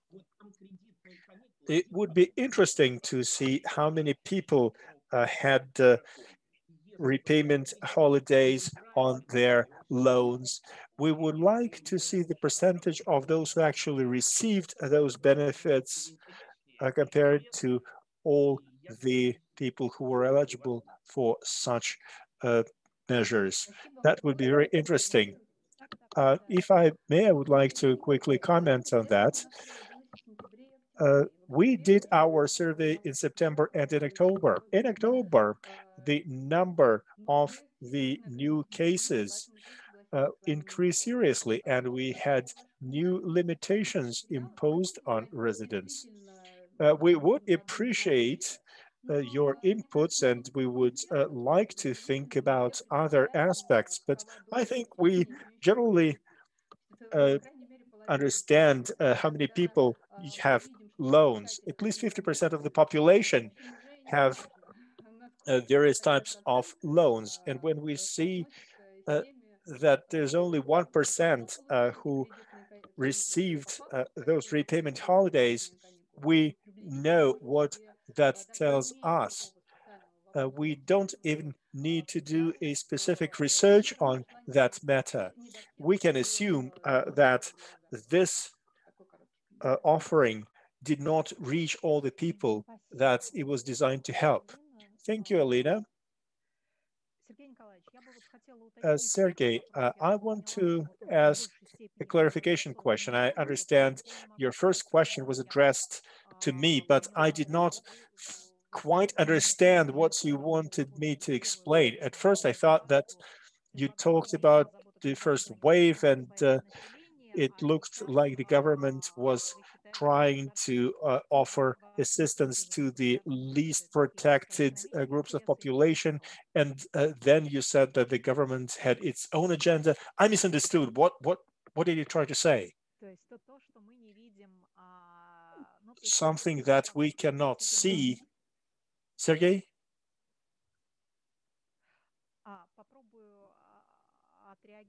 I will try to respond to what I assume your question was. I think that in general, during the first wave, we responded by the book. We looked at the best international practices. Many countries entered the first wave of the pandemic before we did. So we looked at what other people did. We also saw what different nations did at the time of economic crisis in 2008. Social policy is counter-cyclic, and it's an important part of economic policy. There was an assumption that this pandemic would not take long. It would be a short crisis. When the government realized that the pandemic would be long, that changed the attitude, and they changed their minds about what is going to be useful for the population and what would be good to keep up people's incomes. So the government decided to postpone extra limitations to keep various sectors of the economy from shutting down. And that became a priority in the second wave of the pandemic. As of the impact on the income, well, some people assume that people's incomes come from employment. We're talking about labor income. So we can easily understand the logic of government policies. We actually understand the importance of social assistance for the dynamic of economic performance. I believe that is what happened. It would be short-sighted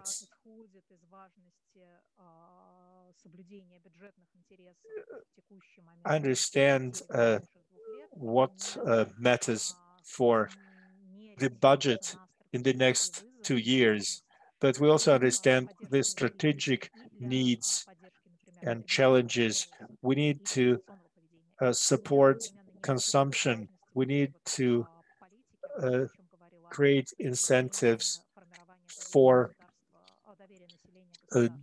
greater demand amongst different groups of population.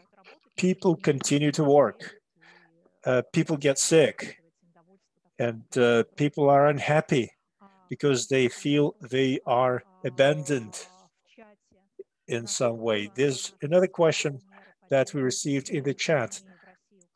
To what extent social assistance in Russia is in line with general patterns? Have we seen any unexpected, non-traditional measures? Let me tell you this. We cannot make any comments about the change of the government. We don't think that this is something we can expect. I think that there were two sides of response to the crisis. Our economy has suffered dropping oil prices in March. Whether or not the measures are in line with the traditional patterns, I think that most of the policies were based on the existing social assistance programs. We just faced a new challenge. It was like a force majeure situation, but the government still relied on the traditional institutions. We have seen some new initiatives at regional level, and there's been some new things introduced at the federal level, mostly in the way of digital technologies use in new ways. This is something that we talked about in the previous workshop. In the previous crisis in 2008, 2009, we have seen support offered to those groups that did not suffer the most. At that time, support was offered to the retired people, to pensioners. That's because there have been quite a lot of problems with the standards of living of the retired people. And there were a lot of steps taken before the crisis struck. Now we see support offered to families with children. They are in the focal point of government measures, but not those who were hit mostly in the economic way. We see that there is traditional support to the poor. Maybe Alina wants to add something to this. I agree that most decisions were quite traditional. They were targeting the groups of population that were at risk.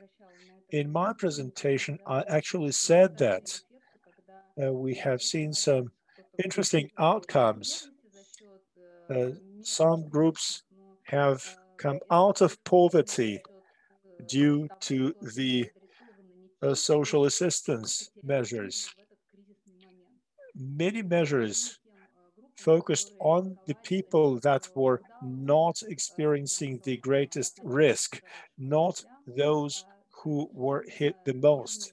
Traditionally, there are some poorer social groups, families with children, and they were targeted during this launch of stimulus package.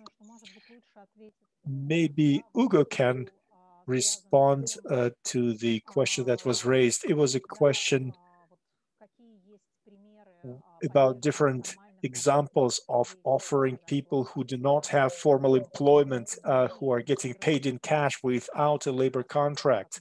What has been done in other parts of the world? In Russia, there was no assistance offered to such people. Ugo, would you? Mm-hmm. No, thank you. And I have to say, this has been an incredible journey. I've really enjoyed the deep dive into the Russian experience. And I think there is a whole range of issues that are very much in sync with what's happening elsewhere. I heard issues around structural issues around whether the social protection system is adequate to start with, issues around fairness, around how to reach particular profiles and indeed informal sector workers, issues around simplified administration. I think these are all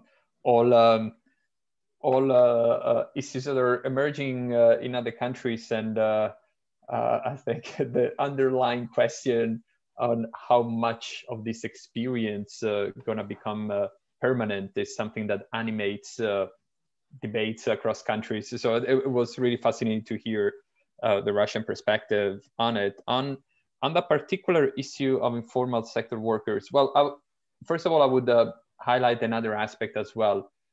Even among formal sector workers, workers that have non-standard employment contracts, that also was quite a challenge in a number of cases. What comes to mind is city-level examples like Berlin, that Berlin gave quite a generous amount of cash, was about $5,000 to artists, freelancers, and other formal workers with non-standard employment contracts. I think the OECD also has done a terrific publication on this topic. But going to more the informal workers, I fully agree with those that I think it was Alina who said that those were the ones who suffered the most in many cases and the first to lose their jobs. There, you know, in a number of the experience is quite diverse, whether you look at low or higher income countries. For the lower end of the spectrum, informality is a norm. And where you have 80% of the workforce that is informal, that is pretty much a structural issue. And we're about to release a paper on how that was done in a range of countries in Africa, for instance, where I think there was one challenge was not only informal sector workers, but also informal settlements, housing that weren't really on the master plan, and that structures that come and go. So all the issue on how you work in slums, I think, is also quite significant. So not only informality in employment, but informality in settlements and housing is a big issue. Just to give one example that comes to mind with some of those contexts, one of the first countries that acted was Sierra Leone, and they worked very closely with an array of non-traditional partners, like trade associations, like civil society, and very local level organizations that were able to come up with lists of workers that are informal but weren't really in any of the government databases. And then there was a whole process of connecting the two. But there is, and Nigeria has undergone a similar process, but there is an underlying also, I think, challenge of or a trade-off between speed, how fast you can act, and accuracy in data, how accurate that data is. And I think the moment that these interventions are gonna, if they're gonna become more permanent, there is quite an agenda in ensuring that all informal sector workers are actually part of the databases of governments. But there is also another point that cash transfers are a point of contact.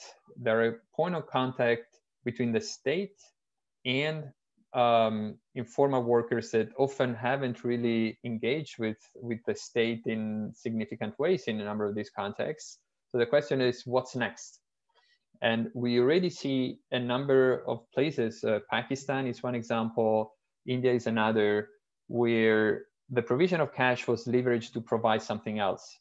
So setup of saving accounts, social inclusion. There is something about social assistance that is very concrete and direct in the way it provides supports. It's a really direct point of contact, but then one could use and leverage that to provide multiple services and additional support. And that's exactly what we're seeing now, which call for more integrated approaches. And the fine line there is to keep building on those services, but not making overly complex as well, especially in cases where administrative capacity is quite low. Спасибо большое. Thank you very much. Ladies and gentlemen, I am very sorry to say that we have to bring this workshop to a close. Я бы развернула еще на другие 30-40 минут, но у всех есть время, и время работать, и время... Unfortunately, we have to wrap up our discussion. Well, I would like so much to extend our discussion by another 30 to 40 minutes, but there's still family time. We need to spend time with our families too. I'd like to thank you all. I would like to thank you all for most interesting comments. I want to thank Ugo for his extremely exciting presentation and his in-depth comments to the questions we asked him, which facilitate a better understanding of the overall picture. If Ugo or Alina wanted to say something, you have not more than 1 minute, or we shall call it a day. I only wanted to thank all the audience for their interesting questions, for their involvement, and I wanted to thank the organizers for giving me a chance to present my work. Thank you. Ugo, did you want to say something? Oh, thank you so much to the Higher School of Economics. This was extremely fascinating for me. I learned a lot. I hope I gave something back. So really, really thank you so much. You can always contact me anytime, an open channel. And I also like to really thank the interpreters who did a fabulous, fabulous job, both in translating my presentation, but also with interpretations throughout the event. Thank you so much. Спасибо большое. Я бы тоже хотела Thank you indeed. I wanted to thank the World Bank for our regular ongoing cooperation.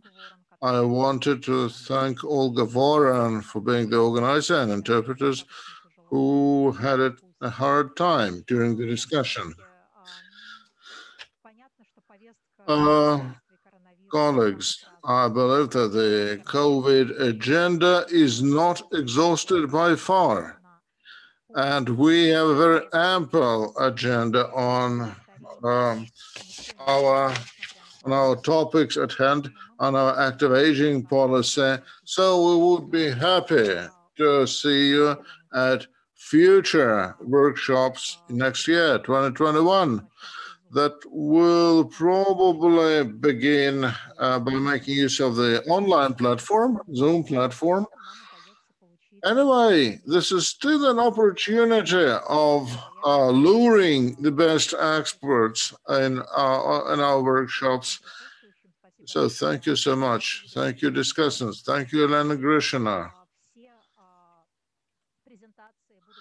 And all presentations will be posted on the HSE web page, and we shall also post the video footage of this workshop. Those who are our fans and followers on Facebook will also have a chance of revisiting this. So Merry Christmas, Happy New Year, goodbye.